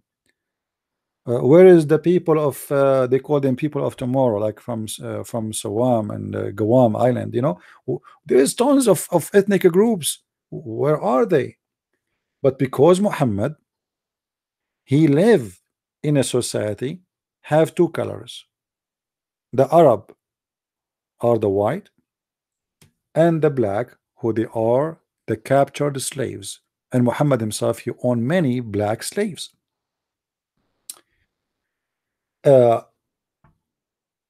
Just to show you how Muhammad, even when he created his Quran and he claimed that this is written in the Qadjat of Allah, he come with a stupid mythology. As an example, if we go in the Quran, you will see Muhammad trying to copy the law of Moses. The law of Moses, what does that mean? Eye for an eye. Eye for an eye, which means the one who killed will be killed. As simple as that. So Muhammad, he tried to copy that law by making his own fabricated verses. So look what he said. Let's switch to Arabic. Don't forget, please, to give our video a like if you like what you see. This is a free education for everybody, and if you like to join us always, please don't forget to subscribe, so you can learn more and you can be educated. This is a channel of education, not to kill time. When you join us here, is not going to be the same as before you join us. You leave from here, you are really educated. And feel free anytime to download my videos, post them in your channel. I don't mind. But if you don't mind, please post a link so people they know where they can find Christian Prince, which supposedly is me, humbly. The Quran says, in the case of murder, يا أيها الذين آمنوا كتب عليكم القصاص في القتلى الحر بالحر والعبد بالعبد والأنثى بالأنثى. What does that mean? Let us see the Muslim translation. Chapter 2, verse number 178.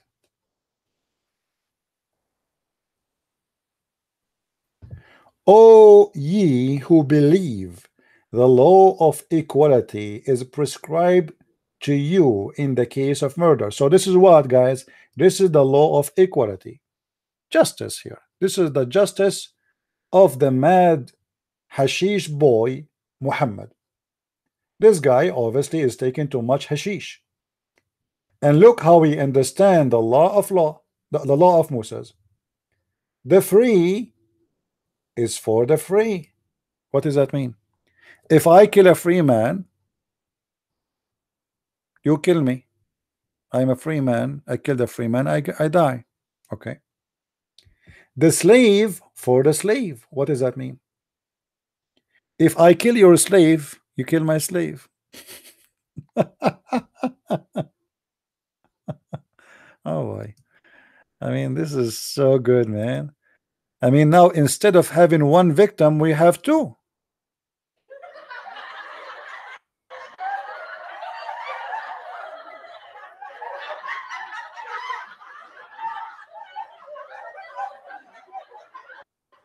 Don't acknowledge Islam, my friend. A Christian person who live in Islamic country do not need to acknowledge Islam. I don't acknowledge Islam. I live in the Middle East.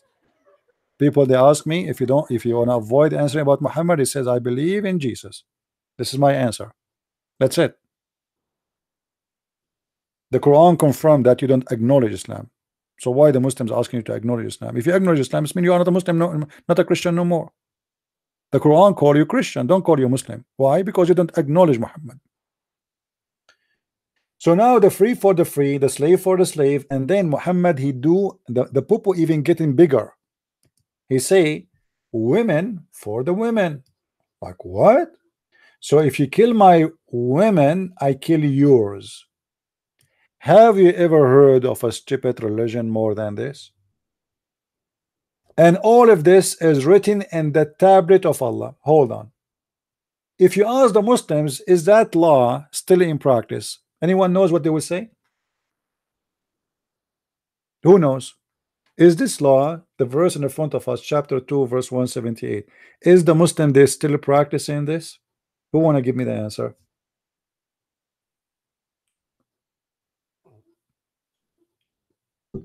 Anyone? What do you think? Is this law still in practice?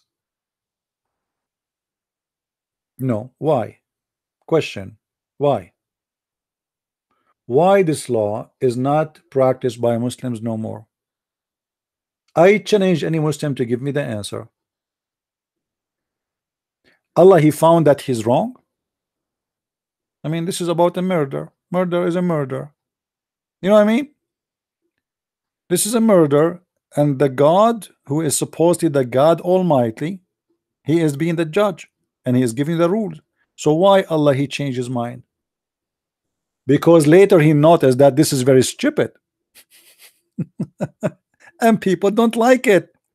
Muhammad is very flexible, customer service, always customers are right. So he made a stupid chapter and everybody start laughing and dying from laughing at this justice God. So Muhammad, as usual, he says something in the morning, he changed his mind afternoon. As an example, he says to the Muslims, you can do muta. Muta, Muslim, they practice mutas for some time, and then the people they start saying, what kind of religion allowing people to rent women for sex? What kind of religion this religion is? This God, he says he's against adultery, but yet he allowed his men to rent women for sex? Do you know what muta mean? Who knows what muta? Muta is an Arabic word. Do you know what it means? Muta mean pleasure. It means pleasure. Muta, it not necessarily means sex pleasure. It's an Arabic word mean pleasure. The Muslim, they say that the Prophet he ordered in chapter 4 verse 24 to practice muta, marriage. They call it marriage, imagine. Now, how marriage can be muta, which means a pleasure, and it is temporarily. You see, I don't mind that I marry a woman to enjoy her and to enjoy me for the rest of my life. Nothing wrong with that. God allowed us and want us to be one family and to be one. This is why the Bible says when a man he marry a woman, they became one. Echad. So this is not the problem. It's not a problem to enjoy a woman you marry from. The problem is that Muhammad he taught his followers that you can hire a woman for a day or an hour or even 15 minutes to sleep with her, and yet she is considered as if she is your wife. And not only that, you hire her, which means you have to pay her. There's conditions in the muta pleasure deal. The first condition that both they have to agree about how much. How much what?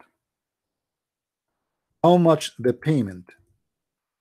If you don't discuss with the Muslim women how much she will charge you, and both of you agree, then that is not halal. So I go to a Muslim woman, I say to her, let us say I saw a Muslim woman in the elevator. Hey Fatima, how are you doing? Hi honey. Okay Fatima, do you have time? What do you want? Can we do muta? Oh no, you are ugly, you are disgusting. Oh, that will cost you a lot. Okay, how much? You see, because you are ugly and you know. Okay, just give me the price. I mean, before the elevator arrived to the 5th floor. Okay, I will charge you $10. $10? Okay, $9. $9? Are you kidding me? I can get a more pretty women than you. I have my neighbor. She is just 800 pounds, and she is willing to give me a lot less price than you. Then, if you reach an agreement about the price, then we jump to the second condition. For how long? Which means it's very important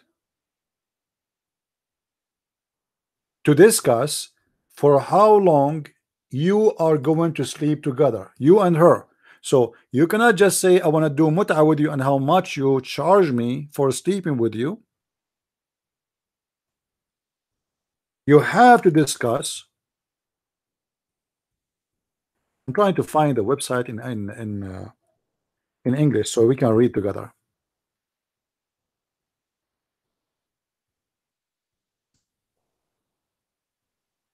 Let us see. All right, I found this website. Let us see. This is al-islam.org. Let us go there. I don't know why my speakers are making noise. Let us go here.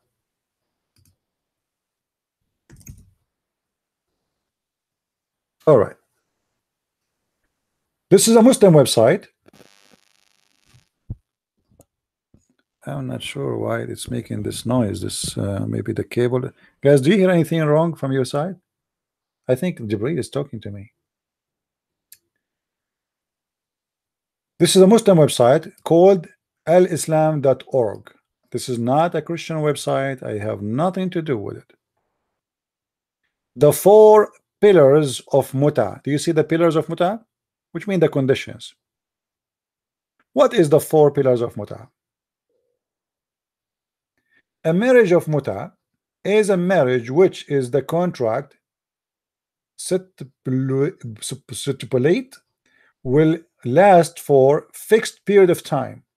This marriage of muta is referred to both in the hadith literature and in much more details in the book of etc. al-fiqh. In the hadith, actually the Quran mentioned that, because here he mentioned the Quran too. It is a temporary marriage, but now let us go to the conditions of muta. All right.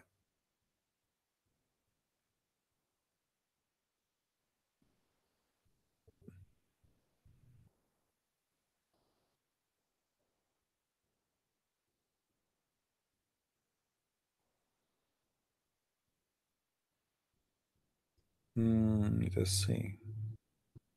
Here the formal, how you do it, how you practice the muta. Let me zoom in so you guys can read with me. Okay. The person. So this is discussing about who is the person who can practice it, etc. And here the Quran says, and those who guard their private parts. You see how they guard their private parts, the Muslims, to the point you charge. They will not let you park your private part there unless you pay first. It's like, you know, private parking spot. The time, the period. I'm just going over the, you know, you can search for the article. The article is so long, and you can read it by yourself if you want to go in more details, as the Muslims they believe. The Muslim here they call it the dower. It's not the dower, it is the cash, in cash kind, whether it's a cash kind or something like jewelries or whatever. So you have to pay the women. So the contract simply is an exchange. Read with me carefully, guys. This is the Muslim definition.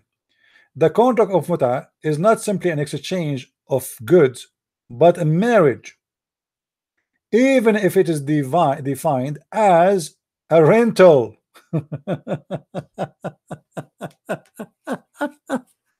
Rental?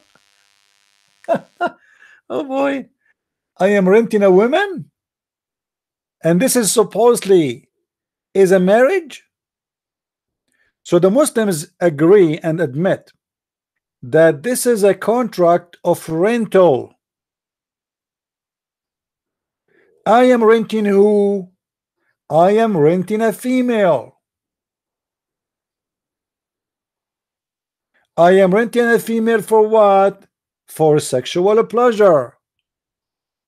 This is why in the rental agreement we have to make it clear how long I'm going to rent you, which means how long I'm going to sleep with you, how much I'm going to pay you. And then both of us we have to agree and speak loud, saying, okay, the woman she have to say, the man he have to say, I wanna ping you for 3 days or 1 day for the price of $10. The woman she have to repeat saying exactly what he said, and then she say I agree, which means she have to say, okay, I allowed you to ping me for 3 days for such and such a price. If this has happened, now she is lawful for you because you did rent her.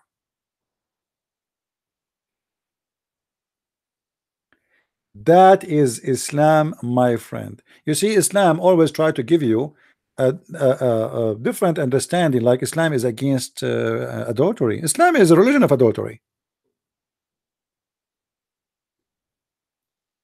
What Muslims try to fool you always, they use same words you use in your language, like Islam forbid adultery. Islam does not forbid adultery. Muhammad is the biggest adulterer. He was a rapist. He even sleep around, and he flirt even with his own son wife, and the Quran witness for that. Islam promote adultery, and as you see here, what the point of saying to a woman you can rent your vagina for a man? What kind of decency we can accomplish here? What kind of a prophet? The Muslim, they try to present him to us that he is a person who is against fornication, but the fact, all what he did, he legalized fornication.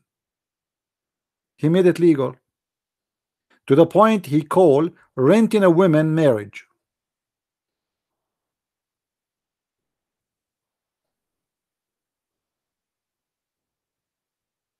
You know what I mean? That cannot be a religion coming from God. And when you finish sleeping with this woman, anyone knows what will happen. Read with me carefully. On this point, there are specified hadith as well as general hadith which state that the women who enter into Ruta is rented. Do you see it? People, do you see it?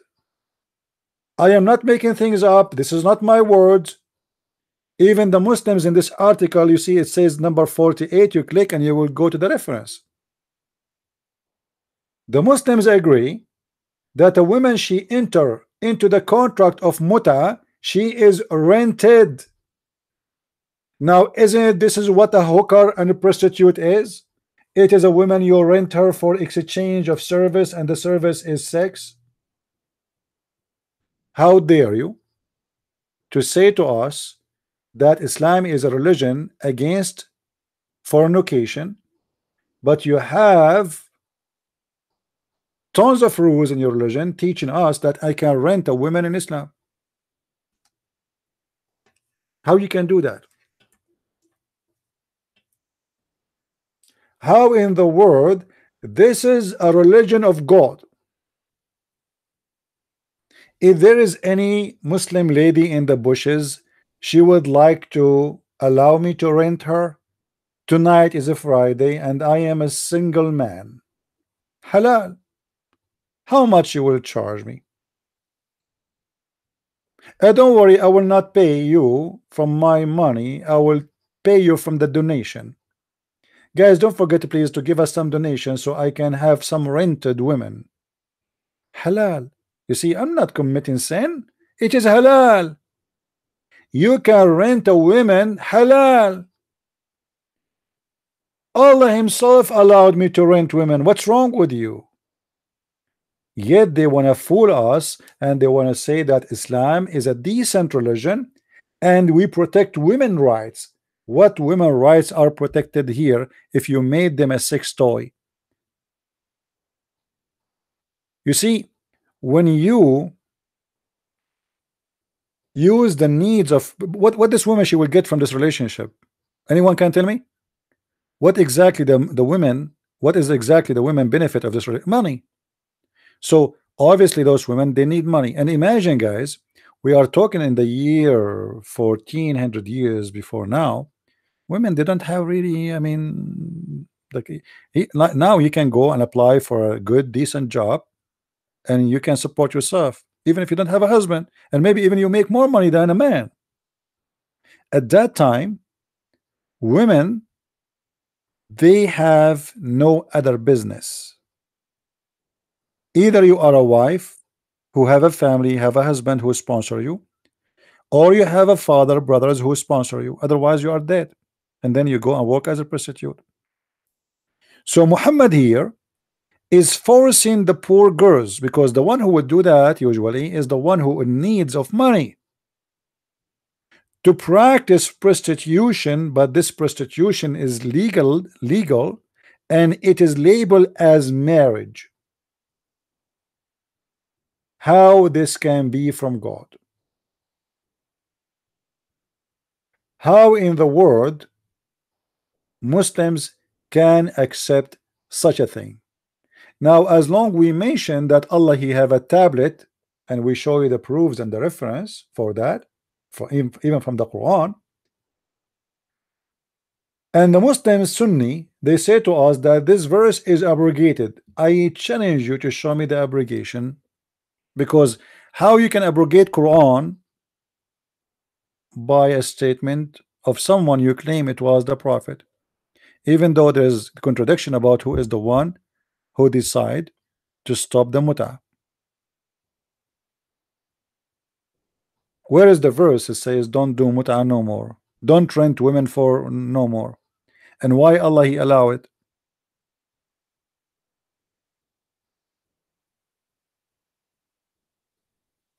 And here we need to ask another question. As long Allah He keep abrogating His rules, which is very stupid statement from Muslims, did He abrogate that rule in the Quran? And why we have the verse in the Quran about muta if we are not going to follow it no more? The Shia, they don't agree with the Muslim Sunni. The Shia, they say there's nowhere anywhere that the muta is abrogated. Nowhere. And I agree with them. Or what we have a bunch of hadith. Some Muslim says that the Prophet asked someone to forbid the muta, and this is when he was dying. But Muhammad, when he was dying, he lost his mind.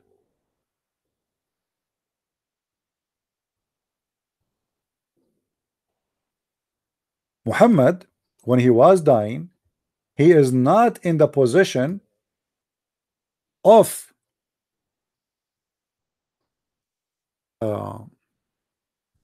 thinking straight or to make a decision. Oh, Muhammad, when he was healthy, he agreed with the muta, and when he is sick, he disagree. It doesn't make sense.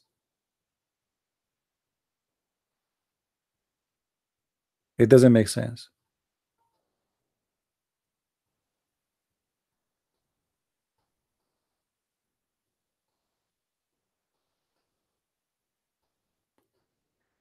If you remember the hadith where Aisha, she report the situation of Muhammad, that Muhammad even cannot talk. Muhammad, he cannot even talk.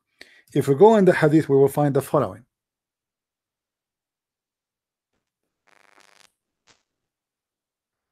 We intended, who is the one is talking? This is Aisha, the wife of Muhammad, the child wife who became now a youth. Aisha reported, we intended to pour medicine in the mouth of Allah Messenger. Allah pray on him and salute him in his illness. But he pointed out with the gesture between two brackets of his hand that it would not be poured into his mouth against his will. So it's obvious that Muhammad in this stage, he cannot even talk. So how Muhammad forbid the muta?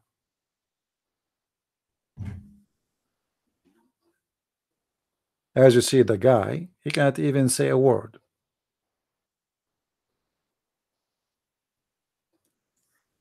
This is why the Shia, they accuse Aisha that she is the one with the daughter of Abu Bakr, daughter of Umar, Aisha, with the daughter of Umar. Both of them, they were putting poison for Muhammad, and they killed him slowly. And they used this story here as a proof that she was forcing him to drink something he don't want. It might be true, it might be false, but this is not my topic for now.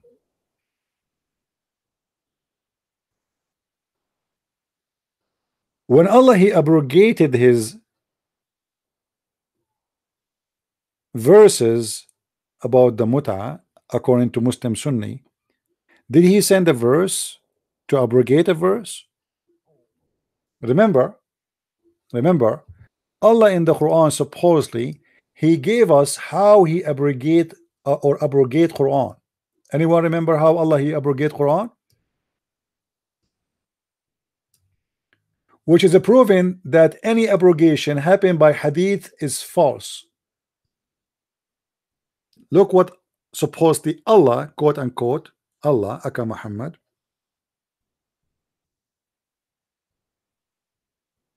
speaking about abrogation, how he do abrogation. ما ننسخ من آية أو ننسها نأتي بخير منها أو مثلها. All right. Chapter 2, verse 106. Translation, please.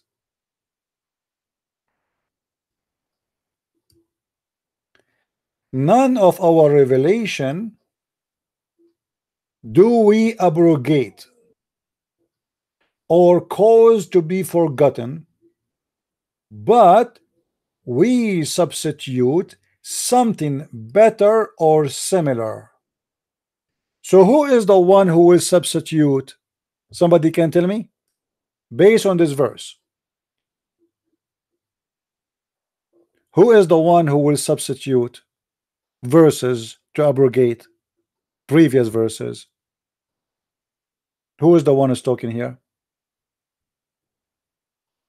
Wake up, wake up. Somebody tell me. Allah. That means that hadith is not accepted to substitute, because the Quran confirm it must be Quran to delete the Quran, and that will destroy all of Islam upside down, because Muhammad he changed everything. The Quran is an empty book. Tons of things is in the Quran. Muslims don't follow no more. Why? Because they say the hadith say so, but the Quran says that this is not accurate. I will, if I abrogate, remember here, read carefully what the Quran is saying.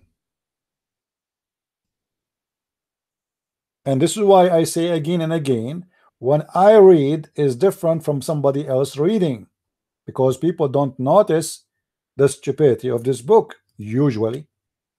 None of our revelation. So Allah is talking about what supposedly, if the one is here talking is Allah, if Allah is true God, none of our revelation, none. Do you see the word none?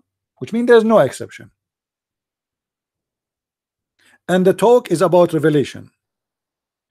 Do we abrogate? Who is going to abrogate the Quran, the revelation? Allah, not Muhammad. Or cause to be forgotten. We will talk about that in after that, because this is very funny and very stupid, because Allah he gave me Quran and yet he want me to forget the Quran. I mean, how stupid that is. But anyway, too much hashish. But we substitute something better or similar. So it is all about we, which is Allah. He abrogate and he substitute. So why you are following Muhammad hadith?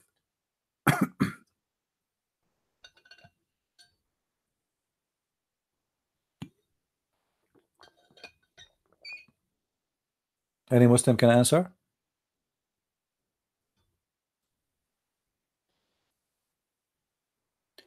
Do you notice how stupid this book? The more we read, the more it is funny and stupid.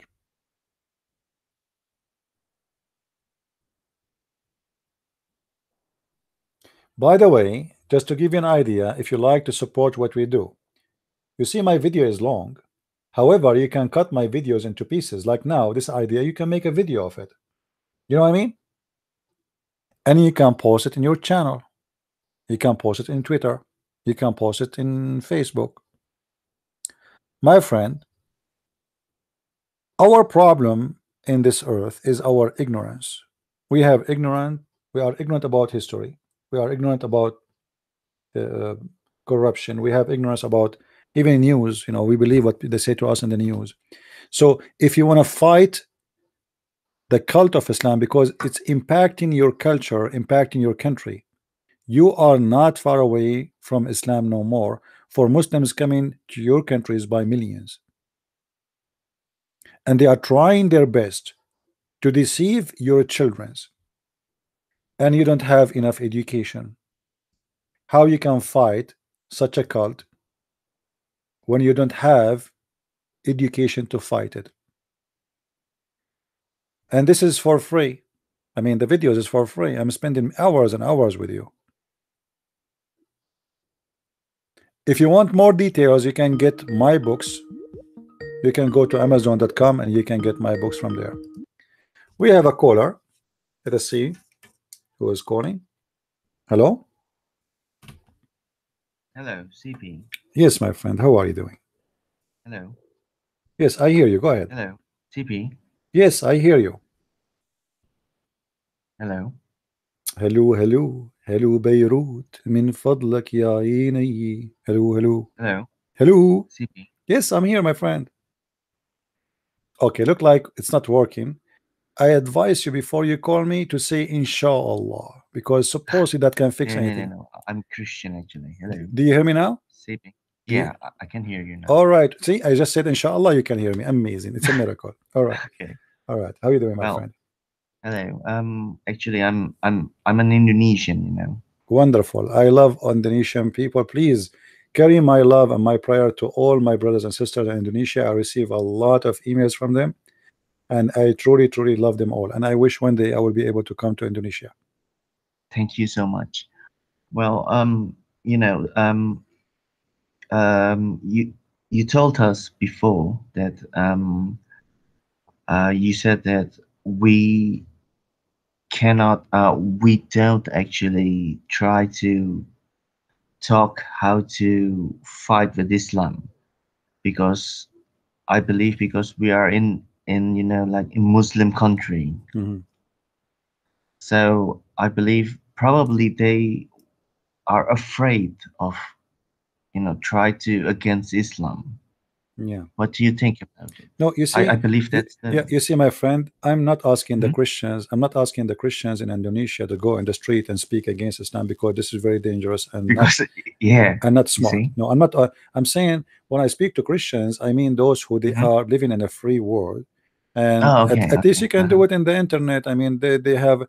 You live in America, you live in England, you live in France, you live, So I'm not asking someone who live in Indonesia to do that, my friend. Leave that for me. I will do it for you. All right. I am the one who fight for you. I'm asking Christians to help me. I mean, just downloading a video and like just now and posting it somewhere doesn't cost them any money. It doesn't cost them even nothing. So instead of having one person, his name is a Christian prince, doing the whole fight, it is wonderful to have brothers and sisters who shared the same passionate to save the Muslims from the cult of Islam, because our purpose is not to fight Muslims. Our purpose is to save the Muslims from such a cult.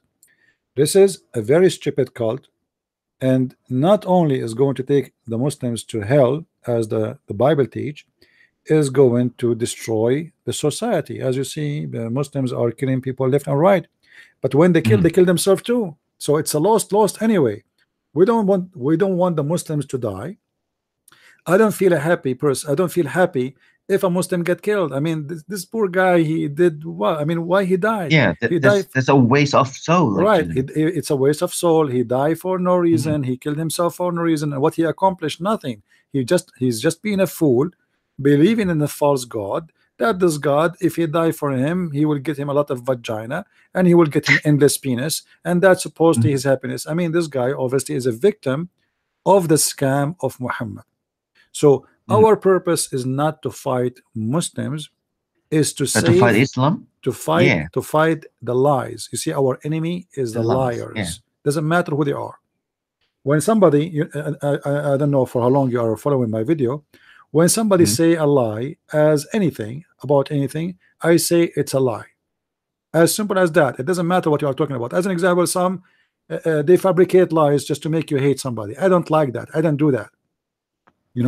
Like once a person, he told me, a Christian prince, the Quran says blah blah blah in this verse about the penis.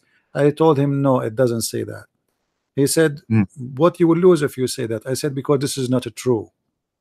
I believe all what you said, but in Indonesia, when there's bomb, the government told us that this is not Islam. Right, right. I mean, I believe that's lie, you know. I Yeah. mean, do you think, I don't know, is it a good way to actually tell them that this is the way of Islam, you know, the violent and Yeah, stuff? you know, for me, Because, I cannot speak uh-huh, for you what to do in your country, because you know the situation there, how dangerous, how risky, how safe. So you as a mhm, person use your brain to make the right decision where you can say and what you can say. I cannot, because if I say to you, oh yeah, go and say to them, but you might be in trouble, you know. So I don't want to mhm, say, I don't want you to be involved in something would risk your life and can cause you a harm to you or to your family. Be smart. However, always you mhm. can argue in the right way, even in Islamic countries. Then somebody says to me that ISIS is not Islam. Okay, isn't it the Prophet said, kill the Christians and the Jew, chapter 9, verse 29? That's true. That's true. I mean, you know, like there's actually a you know, like a terrorist who, I mean, this guy is actually quite rich. He has money, but when he married a girl who's like a you know, he has she has like a really like a really bad influence. When he married this girl, he changed immediately. I mean, it's just like that. It means, I mean, Islam is really dangerous actually. So My I friend, don't know. I mean, Islam, it's crazy. yeah, Yeah. Islam is a dangerous religion not only for non-Muslims. Islam is dangerous for Muslims. You see, For yeah. if you go watch the news now, you will say they will find that Al Qaeda are killing Hmm. ISIS and ISIS are killing Al Qaeda. But hold on, both of them are Yeah. Sunni, both of them they are Sunnis, and both of them they are students of Osama bin Laden. What's happening? Because the Quran teach the Muslims that it's okay to kill each other if one of you is being unjust. And now every Hmm. Muslim group says, oh, they are the unjust. You know what I mean? Hmm. So the Quran, Muhammad, he put the rule of killing each other, and he made them fighting each other and kill each other with no mercy. So now we have tons of Islamic sect. Hmm. They kill That's each true. other with no mercy, and everybody use the same justification that the Quran says: if you are unjust, we can kill you. And the Quran is teaching the truth, and we are the one is just, and you are the one who is unjust. Therefore, we can kill you even though you are a Muslim. So the Quran is a self-destruction religion. You know, That's true. I mean, one thing, you know, I mean, I believe that Indonesian people, they are actually good-hearted, you know, Asian. I believe if they actually know what Islam is, probably they will change, you know, because so far we are actually influenced by Jesus, you know, like the good things, like from the movies and stuff. The movies, like sometimes they tell us that good always wins and stuff like that. And I believe, you know, like these cultures, you know, like for example, like human rights are influenced from Jesus actually. Without Jesus, we're not like this, you know. What do you think about it? my friend, if you go and study the United Nation, before it used to Hmm. have a different name. It used to be Hmm. called I don't know what the name in English, but in Arabic, I know I have a degree in law, as you know. It's called Hmm. the Usbatul Umam, which means it's a group of Christian nations who started Ah. they started what it's called today the United Nations. So it was based on Christian value, human right. Hmm. All of it is Hmm. coming from a Christian value. So Hmm. and they try now to forget about that, and they try to say, oh no, this is nothing to do with the Christianity. It is, you Ah. know, the logic Mhm. of but the fact it is all is coming from a Christianity.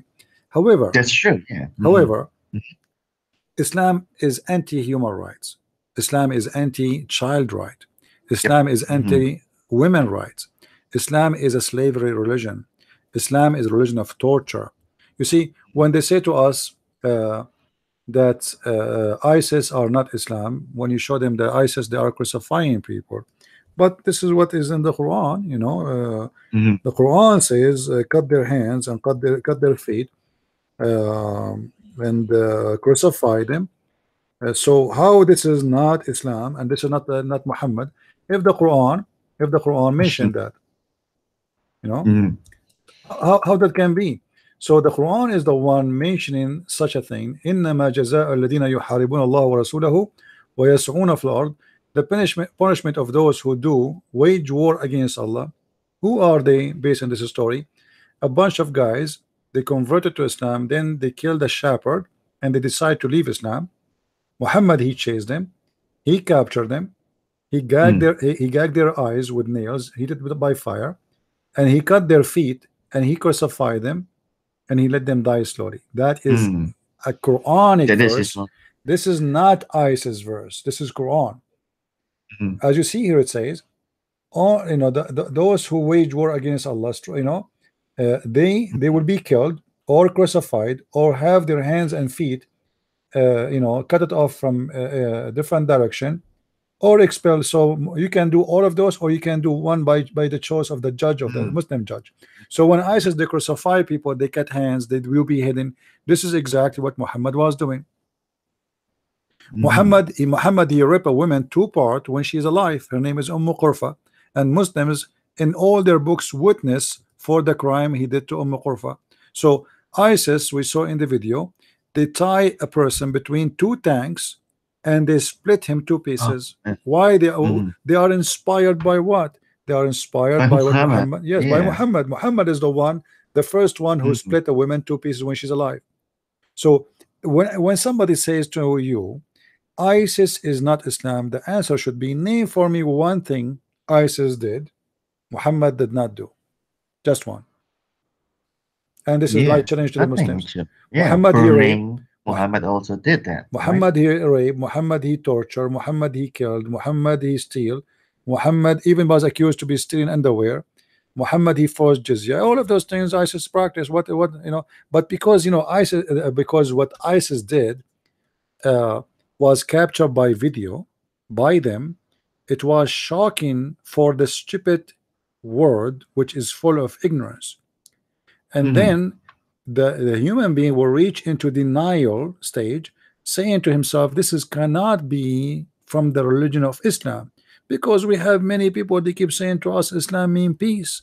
We have George Bush says that, we have Obama keeps saying that, we have the scumbag Hillary Clinton says that, we have the Prime Minister of England says that, we have the German Chancellor says that. I mean, everybody's saying that, so this is cannot be Islam. The King of Saudi Arabia saying that, the Prince of Dubai say that. So who is the one is telling the truth? The fact, I challenge anyone to name for me one thing ISIS did is not done right now in Saudi Arabia. They cut hands, you know, they stoned to death, they killed gays, they killed lesbian, they cut the hand of the people, and you know, and do beheading. So what is left?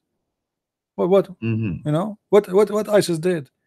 Well, the difference is that the Saudi government, they don't take a camera and they record and they make it like a movie and then they post it in the internet so everybody they see what they do.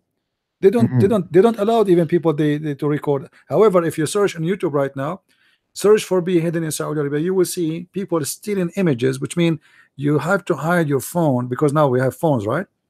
So it's easier to capture something, because you can put the phone in your pocket and you claim you are not capturing anything, but the camera is running, you know. So like now you can find a lot of videos in YouTube about beheading in Saudi Arabia and cutting hands.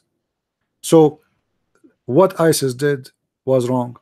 According to Islam, this is the perfect, and every Muslim who is a true Muslim believe that this is a true Islam.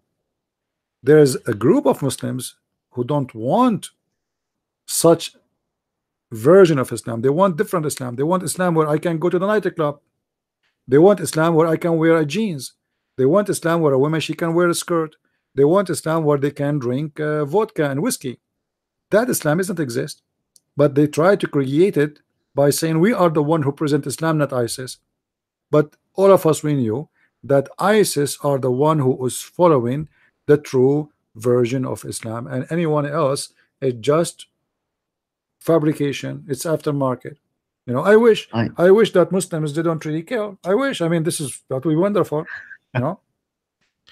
I see, but you know, I mean, I believe, I mean, like from what I research, you know, I mean, all what we believe now, I mean, like the minimum requirement from society. I think that's what Jesus did actually. Without Jesus' teachings, we cannot reach this kind of social, you know, like tolerance. What do you think about My it? friend, this is not only about tolerance. Jesus does not teach you tolerance. Jesus is teaching you love. Yeah, And yeah. love solve problems. As an example, when Jesus said, Mm-hmm. love your enemy, and imagine every human being in this earth, he believe in that. There's nobody will kill anyone, and police will not be needed. People will not be thieves, because you cannot be a thief and you love the person you steal from. Mm-hmm. You know what I mean?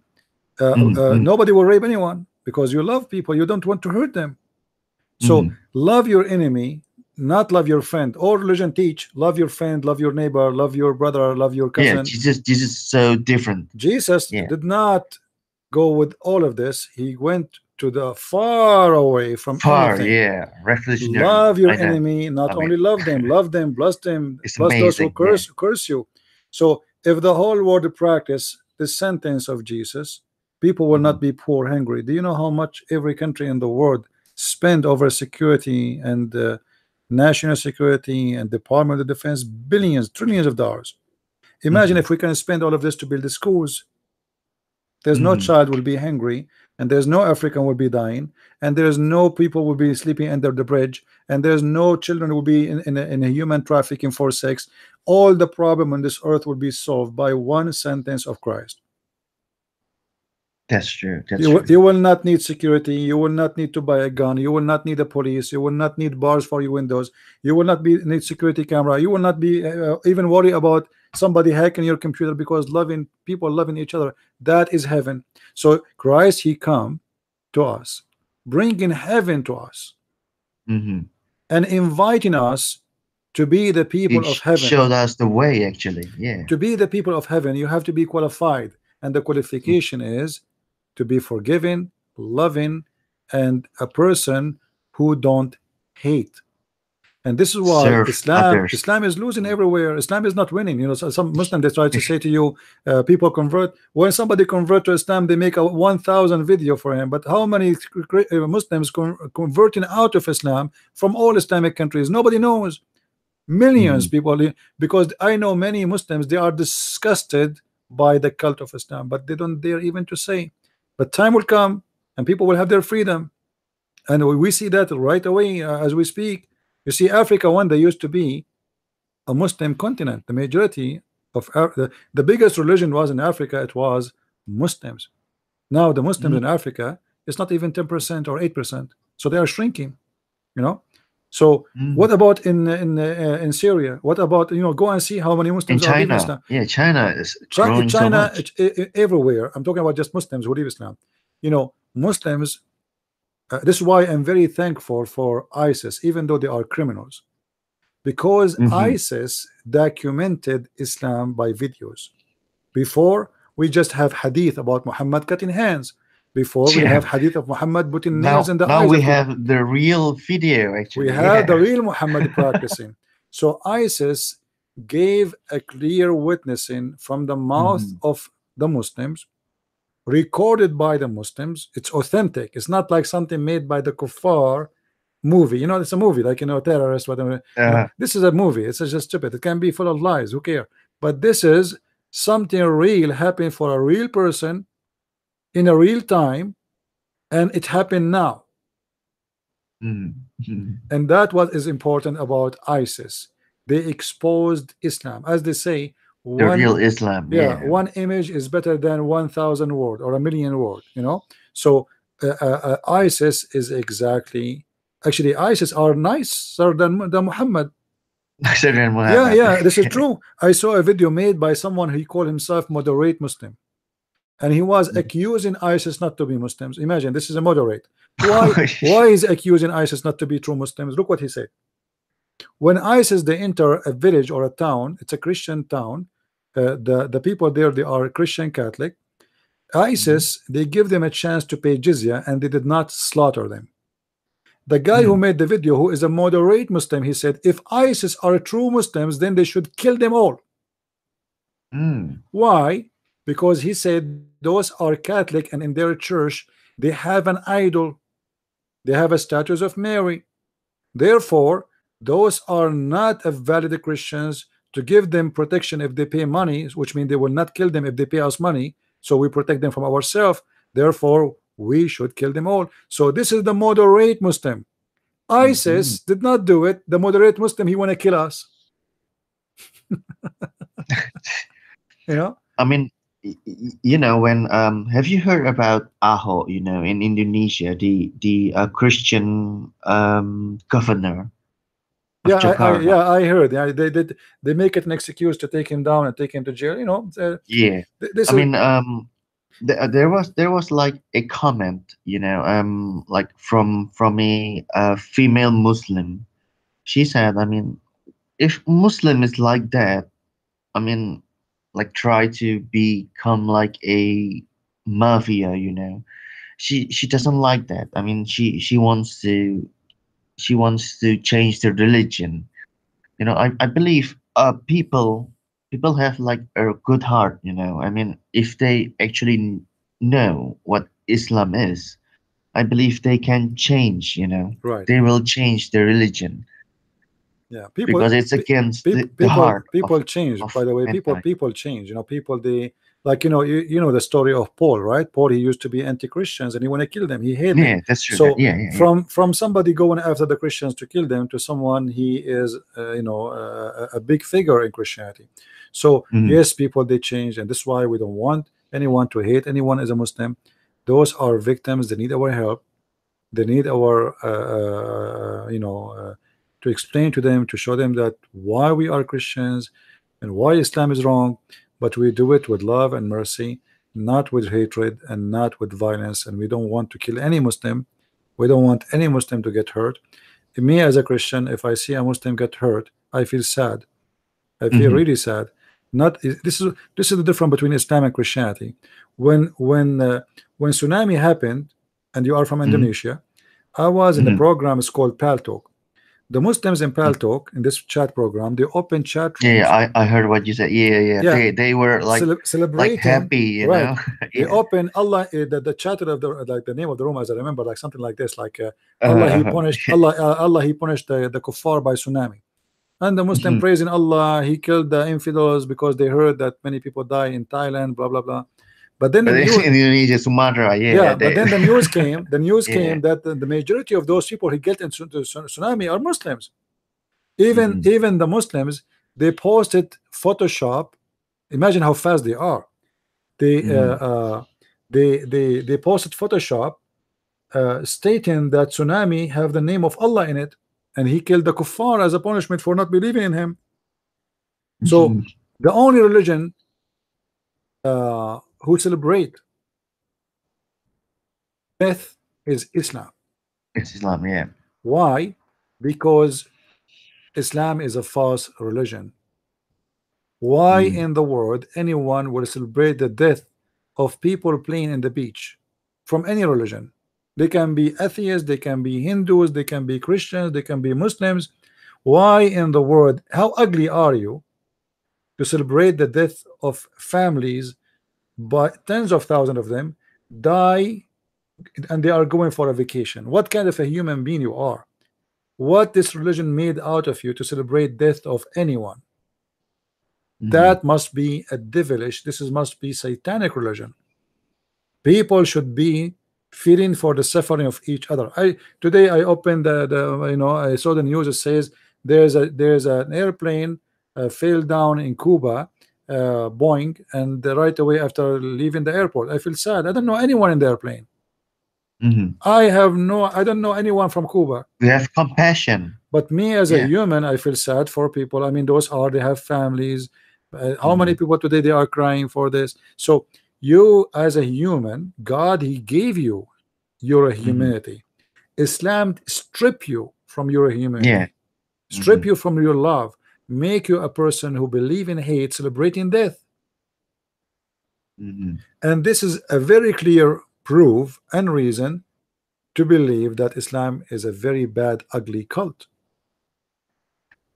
But I mean, in Indonesia, they try to, you know, portray Islam as a good religion. I mean, you see, that's lie actually, right? in Islamic countries, my friend, there is a struggle between Muslims themselves. So there's Muslims who don't want to be the same as ISIS, and they are trying to present Islam in different way because they have no choice. You see, if you are now in a Muslim from Indonesia and you don't believe in ISIS practice, why you don't believe in ISIS practice? Because you believe that this doesn't fit for today. But if you are honest, you know that this is what the Quran is saying. So there is a struggle inside the Islamic society. Should we be as Muhammad, or should we be Muslims 2018? So the struggle right now is between those two Muslims. This is why you see the Muslims attacking Muslims in Indonesia too. Right? They attacked the police station. Right? A few days ago, I heard that there's 4 Muslims, they attack a police station and they have swords in their hand. Imagine how stupid they are. So it's a brainwashed, and they think they can be victorious by a sword because Muhammad, he carry a sword. So now the policeman who is a Muslim, why he's going to be killed? For he don't believe in what they believe, and that make him a kafir. You know, the police, I mean, like the head police of Indonesian, I mean, he talked in a talk show. He told us, I mean, those guys actually want a highway to heaven, you know, and they he told us actually what we need to do is try not to confront them so much. I mean, yeah, but this is not a solution. You see, I know what he's saying. The solution for this is to change the education in Indonesia in schools, and you want to promote Islam in different way. This is your business as a Muslim from Indonesia or a government. But that's lie, right? But they have to understand that the problem really is in the religion, not in the mind of those people. So in order to fix this problem, you have to make those people free from this religion. Otherwise, you are just wasting your time. There is Indonesian don't care for what to be a true Muslims, but the true Muslim, he care to be true Muslim and he want to kill. So now you have a struggle between two kinds of Muslims: a Muslim who want to be a Muslim by name, and a Muslim who want to follow the Quran. The Quran says, chapter 49, verse number 9, that if there is 2 groups of who fought about what? Quran described them that one of them is being unjust. So for those who they attack the police station, killing the policemen, they believe that those are Muslims, but they are unjust, which means they are transgressing against Allah. So it's halal to kill them. Halal to kill them. Oh, so we have a struggle inside the society, and this is why Islam is a self-destruction religion. That's true. Yeah. So Muslims now are fighting Muslims. You're not fighting the Muslim, you're fighting Islam alone. The Muslims are fighting Islam with you. We have to consider that. Now, the ones you are talking about, they try to present Islam in a good way. They are just trying to use propaganda to fight the other kind of Muslims. You know what I mean? They are trying to make other Muslims believe with them, join us in this belief that Islam is against killing. Now, the ones who don't like killing, they will like this idea, not because it's a true idea, but because they like it. You know what I mean? I believe that's because I believe that's because the international way. I believe that's normal way, and that's because of Jesus. Yeah, but we are talking about the local issue. You see, we're talking about the Islamic society. If you go right now to Dubai, as an example, in Dubai, if you are ISIS, will be arrested immediately. Okay, but they are Muslims, so why they are not cutting hands and cutting heads, etc.? Because there's a struggle inside the Islamic society. Oh, you know, I mean, in Indonesia, they actually worship sometimes. They actually like Western cultures. You know, I believe that's because of the movies and Right, stuff right. The influence of other, you know. of the West. You Yeah, know, I yeah. mean, like you know, like the movies in the West. I mean, the good guys You always know, wins and when I stuff like was in that. university, Mm-hmm. I was in England. There Mm-hmm. was a niece of what his name, Soharto, I think. Is that his name? Suharto. Oh, Yeah. okay, okay. This Mm-hmm. his niece. You know, Mm-hmm. in the graduation, they have a party in the boat. The university rent a boat, Mm-hmm. and we are, you know, we were student, all of us.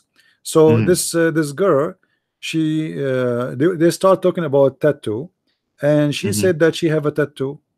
Okay, and Mm-hmm. one of the guys, he Mm-hmm. said, show us the tattoo. Now, so Horto, suppose he's a Muslim guy, right?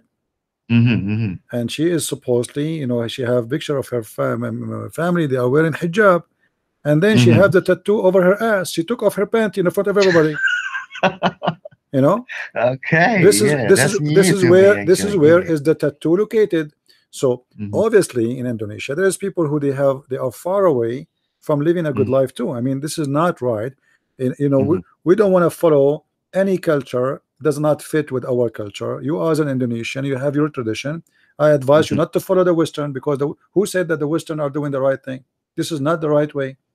Who said Mm-hmm. that living like some, because some like Western movies don't even present really Mm-hmm. the true Mm-hmm. Western, you see. Not if you go to America, go to church Sunday, churches are full, it's a flooded, you can't even find a place to park your car. So what we see in that in the movies are not true. I Mm-hmm. remember, you know, after I immigrated to USA, I speak on the phone, they say to me, do you see shooting in the street? I say, what shooting? Because Oh, I this is what they see. see in the Mm-hmm. movies. Then the movies they see Trumbo shooting everybody in the street, cars going on top of each other. You know, I said I never, until now, I never saw a shooting. But if there is a shooting, you're saying yes, it's the same as any country in the world. It might happen. There's a criminals, there's crazy people. It can happen, Mm-hmm. but it is a Mm-hmm. very nice country and it's peaceful. I never saw somebody shooting somebody ever in USA. So it might happen in front of your eyes. It might happen. There's a criminals, there's bad people, but movies are wrong influence. They, Mm-hmm. you know, you as an Indonesian, I advise my brothers and sisters in Christ in Indonesia not to take the Western movies as a tradition to follow. It is a wrong tradition. We have a better tradition to follow.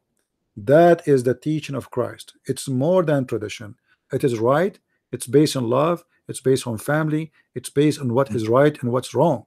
So for me, if I am an Indonesian or I'm an Arab, I'm not going to follow somebody because his civilization looks shiny, high tech, etc. Mm-hmm. I will not Mm-hmm. do that because that would be stupid. I need to follow. If the Western provide me with something better than my tradition, I will take it. But if they try to provide me something bad, I will reject it. You know what I mean? Yeah, I understand that, but you know, the problem is, I mean, those who actually reject the Western cultures are actually the, you know, hardcore Muslims. I mean, the normal Muslims, they don't actually care, and they like to listen Right. to Western Actually, even my friend, music and stuff. even the Muslim terrorists, they love the Western culture. You see what Muslim? Okay. Oh yeah, all of them. You know, the one who did 9/11, the day before they were in striptease club, which is not the Western country, culture, by the way. But here there's a freedom. There's trust. Uh, I live in mhm, America. I don't want to say for how many years, but I spend long time. I don't know how old are you, but I spend long time. I never been all my life in anywhere close to striptease club. But those are mm. coming to do jihad, but yet they do to striptease club. I see. Yeah, Muslims, they drink alcohol more than anyone. Muslims, Hmm. they, you know, they are in the New Year evening in Germany 2 years ago, 1,000 2,000 case of rape in one city. Most of it is Oh yeah, done, yeah, you yeah, know. yeah, yeah. So Yeah, yeah, yeah. I why heard people of who it. they are religious, they are raping? You know, I mean, this Mm, why a person who is religious in Saudi Arabia, he don't trust mm, his sister to walk in the street alone if he live in a religious country, mhm. because the Well, country is Yeah, because not, Islam is false. because Islam does not present a good ethic. It is, you know, Islam is like a grave covered by nice marble from outside, but from But inside inside, there's no yeah. light. You know, it is, so we speak too much about we are against adultery, we cover women because our women they are decent, but the fact it is totally the opposite. Under the table everything is done. Number one buyers for virgin again product from China is Muslims. Why they want to buy it? Because women they go sleep around and now they are going to get married. Now she need to fool that new husband who will believe that she is the Virgin Mary. So she I buy the see. Virgin again product, she put it there, and then when he is having sex with her, she act like she is having a pain, and then he will see blood is coming, and bingo, she is a virgin. He is happy, everybody is happy. But the fact this woman she have a lot of experience. She So was, yeah, she was not a so virgin, yeah, you know, actually. I don't want to show, like if you go in the screen, I will type the word in Arabic so people they can go and search for it. If we go just type the word ma'laya in Arabic, ma'laya, I will type it in the screen, people they can copy it. I don't know if it's going to appear correctly. If you type the word ma'laya, Malaya. ma'laya in Arabic, I post it in the chat, you can check it out. Just copy it and post it in YouTube. You will find endless videos of Muslim women wearing hijab shaking their booties. Okay, how they are religious, and not only that, they are shaking their booty and they are praying a song says Allah, Allah, Allah, Allah, Allah. I mean, do you see how religious they are? They are shaking their booty with the name of Allah, and everybody is wearing hijab. You know what I mean? You know, I think, you know, the problem with the Western, I believe that's because of the atheists, I believe, because they try so much, you know, so long to Yeah, try my to, you friend, know, demonize let us Christians. make it simple. The ignorance is the problem anywhere in the Mm, West or anywhere. If I am ignorant, anyone can fool me. An atheist, he cannot fool me unless I am an ignorant. A Muslim mhm. cannot fool me unless I am an ignorant. Even a Christian, he can fool you because Yeah, yeah, yeah. not all That's Christians true. are Yeah. good people. There is a Christian by name. They are false. They are liars. They can fool Hmm. you if you are ignorant. So you have to fight your ignorance in order to Hmm. live a good life. It doesn't Hmm. matter who you are. You are a Muslim, you are a Christian, you are a Hindu, you are a Buddha, you are an atheist. You have to fight your ignorance. The Bible says, "My nation been destroyed because of their ignorance." Ignorance is the problem. People, they are suffering because of it. Why people take drugs? Because they are ignorant. Why people they smoke? I mean, why you smoke? It's a sign But of how ignorance. how can we actually try to make Muslims not to be ignorant? Here we go. You know, because they My were friend, trained to you be ignorant. you You are know, to you be are brain you dead. are asking me what to do, and I am doing it as I'm speaking with you now. This is what we do, right? Yeah. Yeah. Hmm. Anyway, my Hmm. friend, I we got to go. We don't have much time left. I want to say I see, understand. thank you Thank for you so calling. much for accepting my calling. You are welcome, my friend. Thank you very much, Thank you and so God much. bless you. Take care. Take care. God bless you. Bye bye. God bless. Goodbye. Bye bye. Always, people from Indonesia, you are welcome to call me anytime. I really love talking to you. Uh,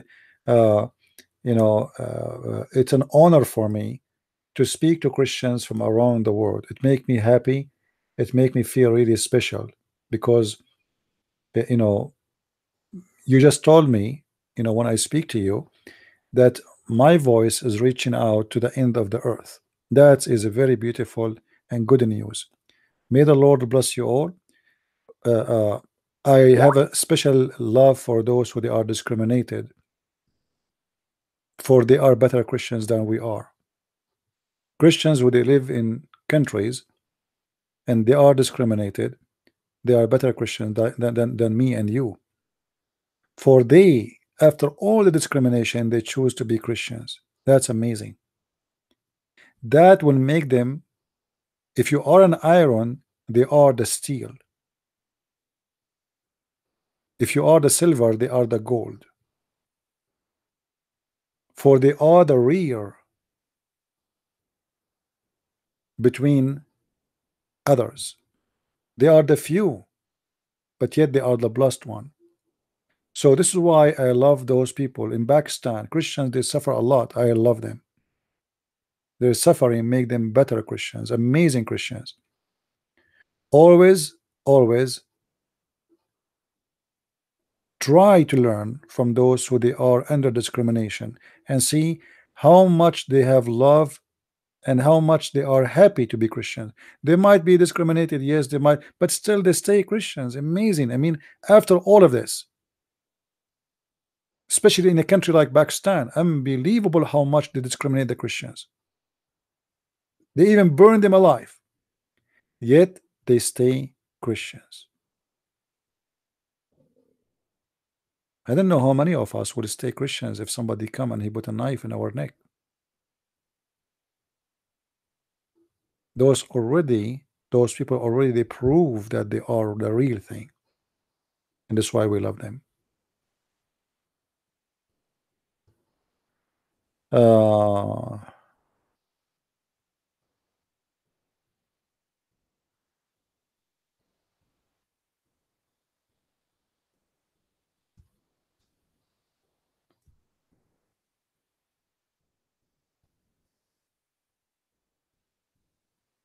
right.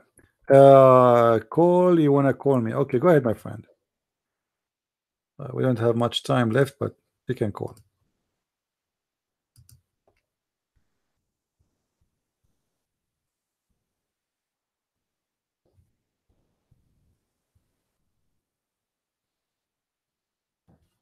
All right.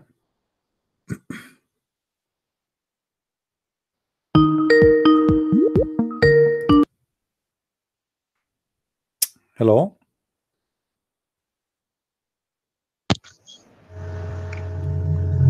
Hello. Hello. Yes. How are you doing, my friend? Fine, CP. How about yourself? I'm all right. Hard to catch up with you. I know it's hard to catch up with myself. Yeah. Yeah. Your broadcast schedule kind of overlaps my work for a bit. So by the time I'm free enough to actually call in, it's late for you in your broadcast, because you've been on now for what, about 3 hours almost. Mm-hmm. Okay. In any event, what I wanted to ask about, I guess it's a bit of a heavy topic. Well, I'll go ahead and just get to it. If you have time to deal with it, then that's fine. And if not, then we'll deal with it next time. Looking at a debate online, they were debating the oneness of Allah. It was actually Hatoun over in Speaker's Corner and some other guy. I don't remember his name. It was a short black guy. He was kind of shotgunning verses, Zakir Naik style, saying a bunch of verses, with no regards to the context and things like that. But what made it stand out to me, and what makes me bring it up to you, I thought about it that I would have actually taken that a different direction. The argument was over the oneness of Allah. Okay, well, God. And when I heard it, I thought, I guess really for the first time, I would have actually approached that from the Quran. Okay. And I wanted to run my ideas by you and, see if they hold up in your opinion. Okay. You still there? Yes. For some reason, your voice is coming and going, and there's like a bomb behind you. I don't know what's happening. Okay. I don't hear anything. Do the people, am I clear to the people in the chat? Let me call you back again, because I don't know what's wrong. Let me call you back. Hold on.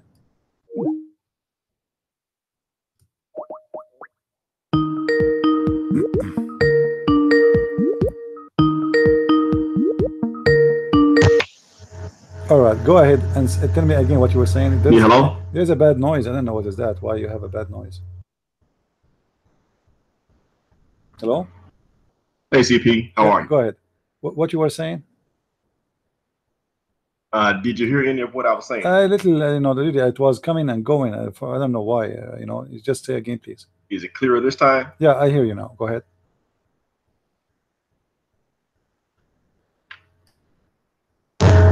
I don't know. Did you guys hear this? It's like suddenly, it's like, you know, like a faucet open and like a bomb.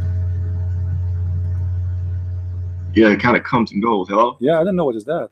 It's weird. Mm-hmm. You know. Did you say inshallah before you call me? No. Yeah, I can't hear it. Okay. CP. Yeah. I'll tell you what. Hold on. Give me the question in the text. Can you? Give me the question in text, because it's really annoying. It's like boof suddenly. You know. It's really bad. Or maybe you can call me tomorrow. It's okay. We can leave this question for tomorrow. Not a big deal. Anyway, you know, for me, it's my time is up already. You know, I did not really have my my lunch yet, and I don't have dinner, which is one meal I eat. What is the difference between ideology of Al-Qaeda and ISIS? There's no difference. It's the same. The difference is about who is going to take over. They are not fighting because they have different ideology. They are fighting over power. Who want to take over? You know, bunch of criminals, the same as Muhammad. They are fighting who is going to be the leader, who is going to collect more money, who is going to make more money. You know, that's the whole story, right?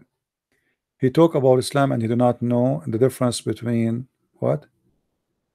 Noun and verb. Yeah, you know, look who is talking. A guy who do not know between the difference between a spirit and a physical God, and he was worshiping a spirit God all his life, which means this donkey do not know even he is worshiping who, and he's talking about a verb and a noun. Look who is talking. He's a prophet himself, do not know how to write, how to read, and he himself is not even an Arab who do not know how to read Arabic correctly. And guys, isn't it this guy who said to us, you remember what we were talking about? As long as he's here, just for love at the end. What was the word he was insisting that the hadith was saying, the one who was teaching me Arabic? You remember? He said the word asilatahu does not mean juice, correct? Did he say that? And he gave us, as you remember, he gave us a website to go and see the meaning there. Hold on, let me go there. I will show you from what he gave us how stupid this guy when he speak about Arabic. He do not know how stupid he is, as usual. I'm not insulting. I will show it to you. Hold on, let me open the Islamic dictionary, which he is the one who provided the link. Be my witness. Actually, it's he posted in the video himself. But let me go here and go to Al-Ma'ani. All right. Okay. Let us go to the website he gave us.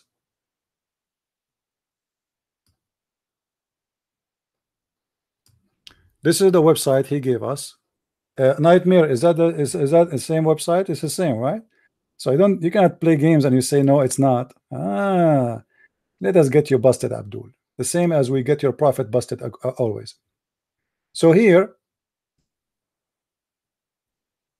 let us see. This guy, he called me, trying supposedly his best to correct me in Arabic, claiming that I don't speak good Arabic. And he said asilatahu does not mean juice. Asilatahu means sperm, mean orgasm. Let's switch to Arabic.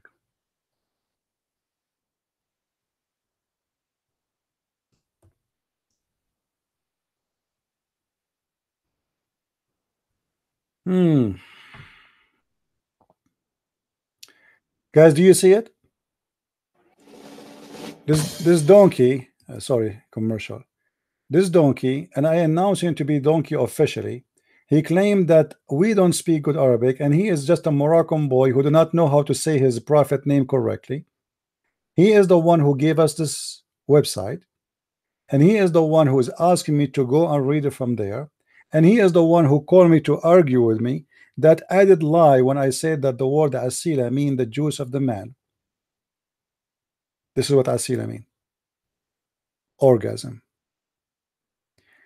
You are the most funny, dummy, stupid Moroccan ever I met.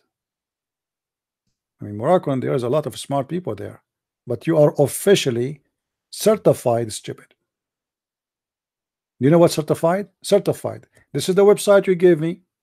You call me, you spend 20 minutes calling me names, donkeys, stupid, liar.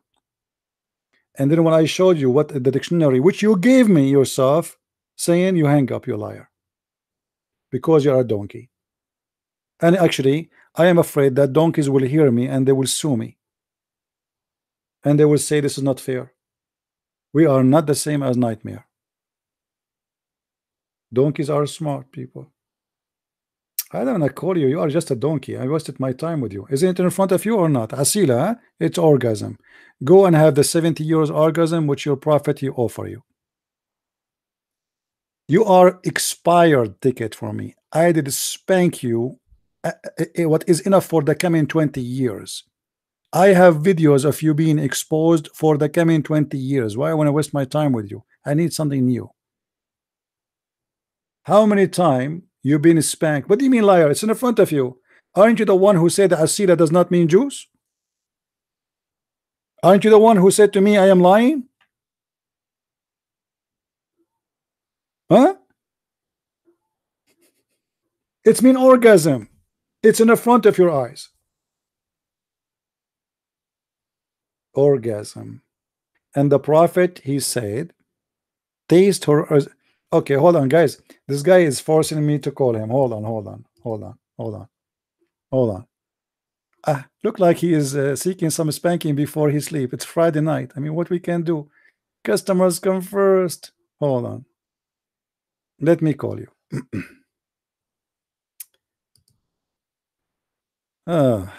Where is your name? Here we go. Answer, Abdul.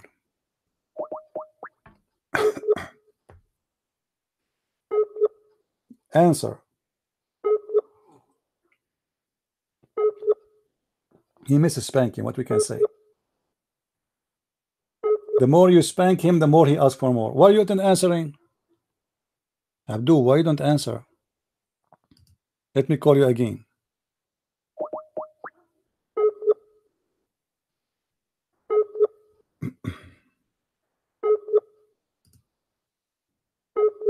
Are you online or not? So you are asking me to call you, but it says Abdul al-Mastul is not online. What I will do with you now? How I'm going to call you if you are offline? Come online, man.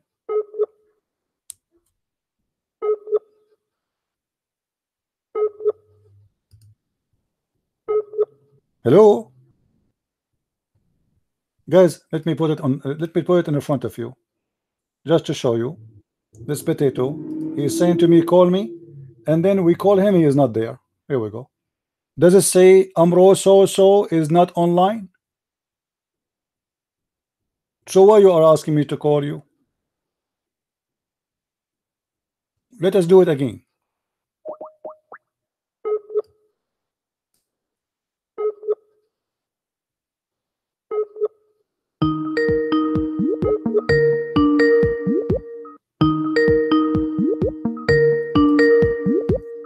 I hear a call, but I don't see a caller. I don't see anything. Where's the caller?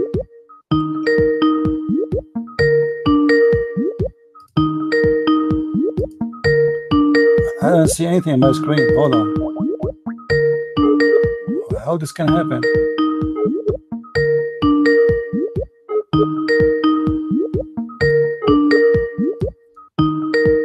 I don't know.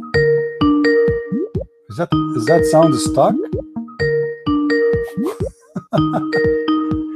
I see nothing in my screen. Hold on. Let me exit Skype and come back. Look like this sound is stuck here. Let us see. Look like there's a problem. Okay, let me call you.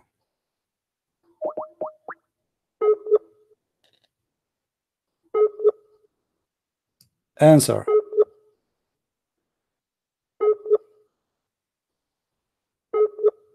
Come on, Abdul. I don't have time for this garbage. You're just a kid. Get lost. Just get lost. Hey, Abdul, what's up? Abdul, do you hear me?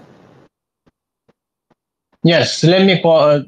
You always have to let me call you. You got problems. All right, all right. What asila mean? What asila mean? You said asila does not mean juice. Yes or no? Okay, okay. Well, let me just 1 minute. Let me. I can hear. What is this noise I hear? This is the Jibril. Okay. This is Jibril. No, don't change the topic. You said that the word asila added lie. Asila does not mean the juice of the man. Correct? First, you have to learn how to pronounce the word. You pronounce the word incorrectly. Really? Okay? What is the correct pronunciation? Tell me, please. Is Usayla, not Asila. It is Usayla. How is Usayla doing? Usayla. So your prophet was saying asila. So you're the one who doesn't know Arabic. Okay, hold on. Let me show you. Now you Okay, hold on. Your error. Okay, hold on, Abdul. You see, you call me to spank you in purpose. I don't know why. This is the hadith in front of us in Arabic. I want you to read it.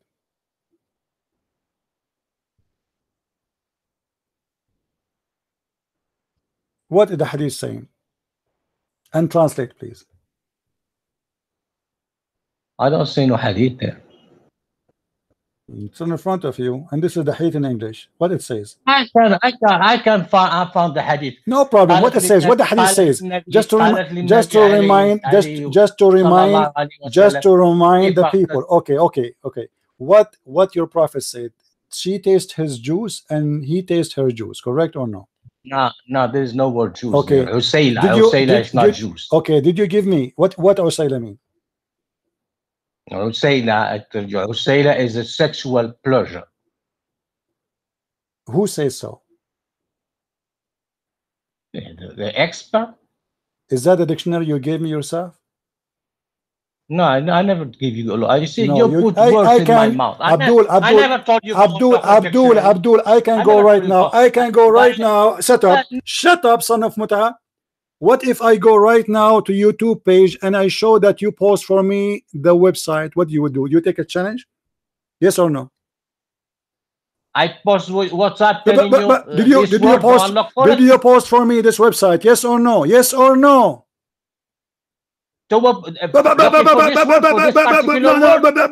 you post this website? Yes or no? Almaani.com. Yes or no? It doesn't matter. Did you post for me? Shut up, Abdul, coward. You call me to spank you, and I will not let you go to sleep unless I spank you. Answer. Did you give me almaani.com and you posted in YouTube for me to prove me wrong? Yes or no? Look for this word. Yes, so you asked me to go there to search for the word, so you accept whatever they're saying. Yes or no? No, I did not. Then shut up, coward. Don't call me again. You are just a kid. You are just a kid, son of Muta, filthy idiot. Now you don't accept them, so why you give me the website? You see, guys, why I call them cowards? So why you are calling me to call me names? This is the dictionary. You are the one who gave it to me to prove me wrong. The dictionary says the word asila is orgasm. Orgasm. So she have to taste his orgasm. How a woman she can taste the orgasm of the man? And what is the orgasm of the man? And he have to taste her orgasm. What is the orgasm of the woman and how he can taste it? You are unbelievable. How silly, stupid you are. You call us in purpose to get yourself busted. No, I did not give you. I gave it to you to prove other words. So other word it was correct. This word was wrong. So you see, guys, how hypocrite they are. They are the one who gave me this website to prove me wrong, supposedly. But the stupid idiot, he don't even know how to pronounce the word correctly. This is why he got the wrong meaning, wrong word. And now we have the word in front of him, the correct one. It says orgasm. Orgasm. The Prophet saying to a man, you cannot remarry, sorry, she cannot remarry her previous husband unless she tastes your orgasm and you taste her orgasm. And now he just admitted, you see, before he was saying it is you know, metaphorical. What metaphorical? Orgasm is orgasm, it's not metaphorical. And taste is taste, it's not metaphorical. And here they are spoken about what? About doing the F thing, literally, not metaphorical. So what your prophet saying clearly, that both of you have to have sex and have orgasm from that sex, and each one of you taste the other one orgasm. This is the condition in front of us. The Muslim in their translation, they try to cover the ass of Muhammad by saying, oh, it says to taste her sweetness and she tastes his sweetness. Suppose they make it look nicer, but if we take the word as it is, the one the Muslim translated as a sweetness, it does not come as anything except orgasm. So the filthy Muhammad, he made a condition in Islam that a woman, she cannot remarry her previous husband unless she go and sleep around with a donkey and he F her, and then in order she go back to the previous husband, as you see here, Muhammad is speaking to the woman. You want to go to the previous husband? Listen carefully. You cannot do that unless until the second one taste your orgasm and she taste his orgasm. What kind of a filthy garbage cult this cult is? And you will notice here how corrupt those people. The same website they try to prove me wrong from it, now it's not valid no more, just because the website get them busted. The same exact website, even he denied. He said, no, I did not give it to you. And when I said to him, what if I go right now with challenge to you and we show the YouTube page where you posted that for me? Actually, I can do that right now. It's going to take me some time to find it because I don't remember which video it was. That was a while ago. Muslims, my friend, are in denial, and Islam is a painful religion for them. This is why they try their best to defend the faith of their prophet. What kind of a prophet he makes such a rule? And by the way, this is in the Quran. The Quran says that a woman, she is divorced, she cannot get back to her previous husband unless she F. And the hadith confirmed that, and even he himself confirmed that, because he said the word asidatahu is the sexual thing. So until what? Until she F. You believe it? This is God. فإن طلقها فلا تحل له من بعد حتى تنكح زوجا غيره. If he divorced her, the Muslim translation, which is a false translation, the woman, she cannot be lawful to her previous husband until she F, not to marry. And he just confirmed that. He just said that the word asilatahu mean sex, sexual intercourse. So look at the Muslim translation, a nightmare he helped us to get them busted. Until she had sexual intercourse, not until she married. Because how she will marry the new husband? He is already a husband. In this hadith here in front of us, this woman, she is already married. Already she is married. So what do you mean until she marry a new husband? She is married. He is saying to her, you cannot go back to the husband until you do orgasm with this man. And he tastes your orgasm and you taste his orgasm. And by his help, we confirm that the Quran translation is false, and the Muslims trying to cover the shame and the filthy cult of Islam. What is the wisdom of a woman her husband divorced her, she cannot get back to her previous husband until she F a new husband, and then he tastes her orgasm. What a filthy, disgusting cult. Is that what do you want to your daughter, Nightmare? Her husband divorced her 3 times. Then we need to find her somebody to F her, and then he tastes her orgasm and she tastes his orgasm, and now she is qualified to go back to the previous husband. What a filthy, disgusting cult.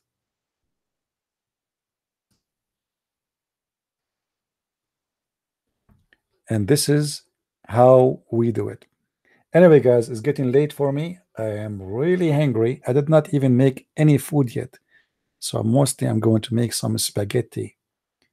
And I wish I can invite you all to eat with me, but thanks God I cannot. Because imagine then how much food I need to make. I want to say thank you guys for being here. Tomorrow I will be here around 4:30 as usual, unless there is something urgent and I could not come. So tomorrow we will be here again at 4:30, and we can give Nightmare another spanking. He can call me too tomorrow. We can laugh. Please invite your friends, tell your friends, especially the Muslims, especially from Morocco. They're fun. Because as you see, they think that orgasm is something can be tasted, as you just heard. This is their favorite drink. Thank you very much for being here. May the Lord bless you all. And until we see you tomorrow again, we remind you that under this sun and above in heaven, there's no better name than his holy name. The holy name of God will not teach such a garbage. Will not teach that a man he can rent a woman, as we showed you in a Muslim website, that a woman she is rented. This is a garbage, satanic, demonic religion. Women are not for rent. This is a disrespect for your mother, for your daughter, for your sister, for your wife. This is a satanic cult. Make women sex toys, and this is cannot be from God.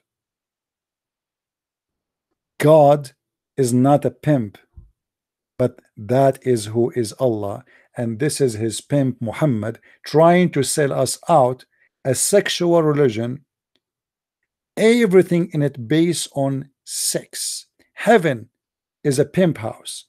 Heaven full of long penises, big asses, long line of women, their legs is open for you, thousands and thousands of them, and all of them they look the same, which make it even more stupid and more foolish. Women in earth, they became sex toys for rent, as you see in the front of your eyes. And this is not my website, and this is not me saying that. This is your Islamic stupid teaching. alislam.org. Garbage in, garbage out.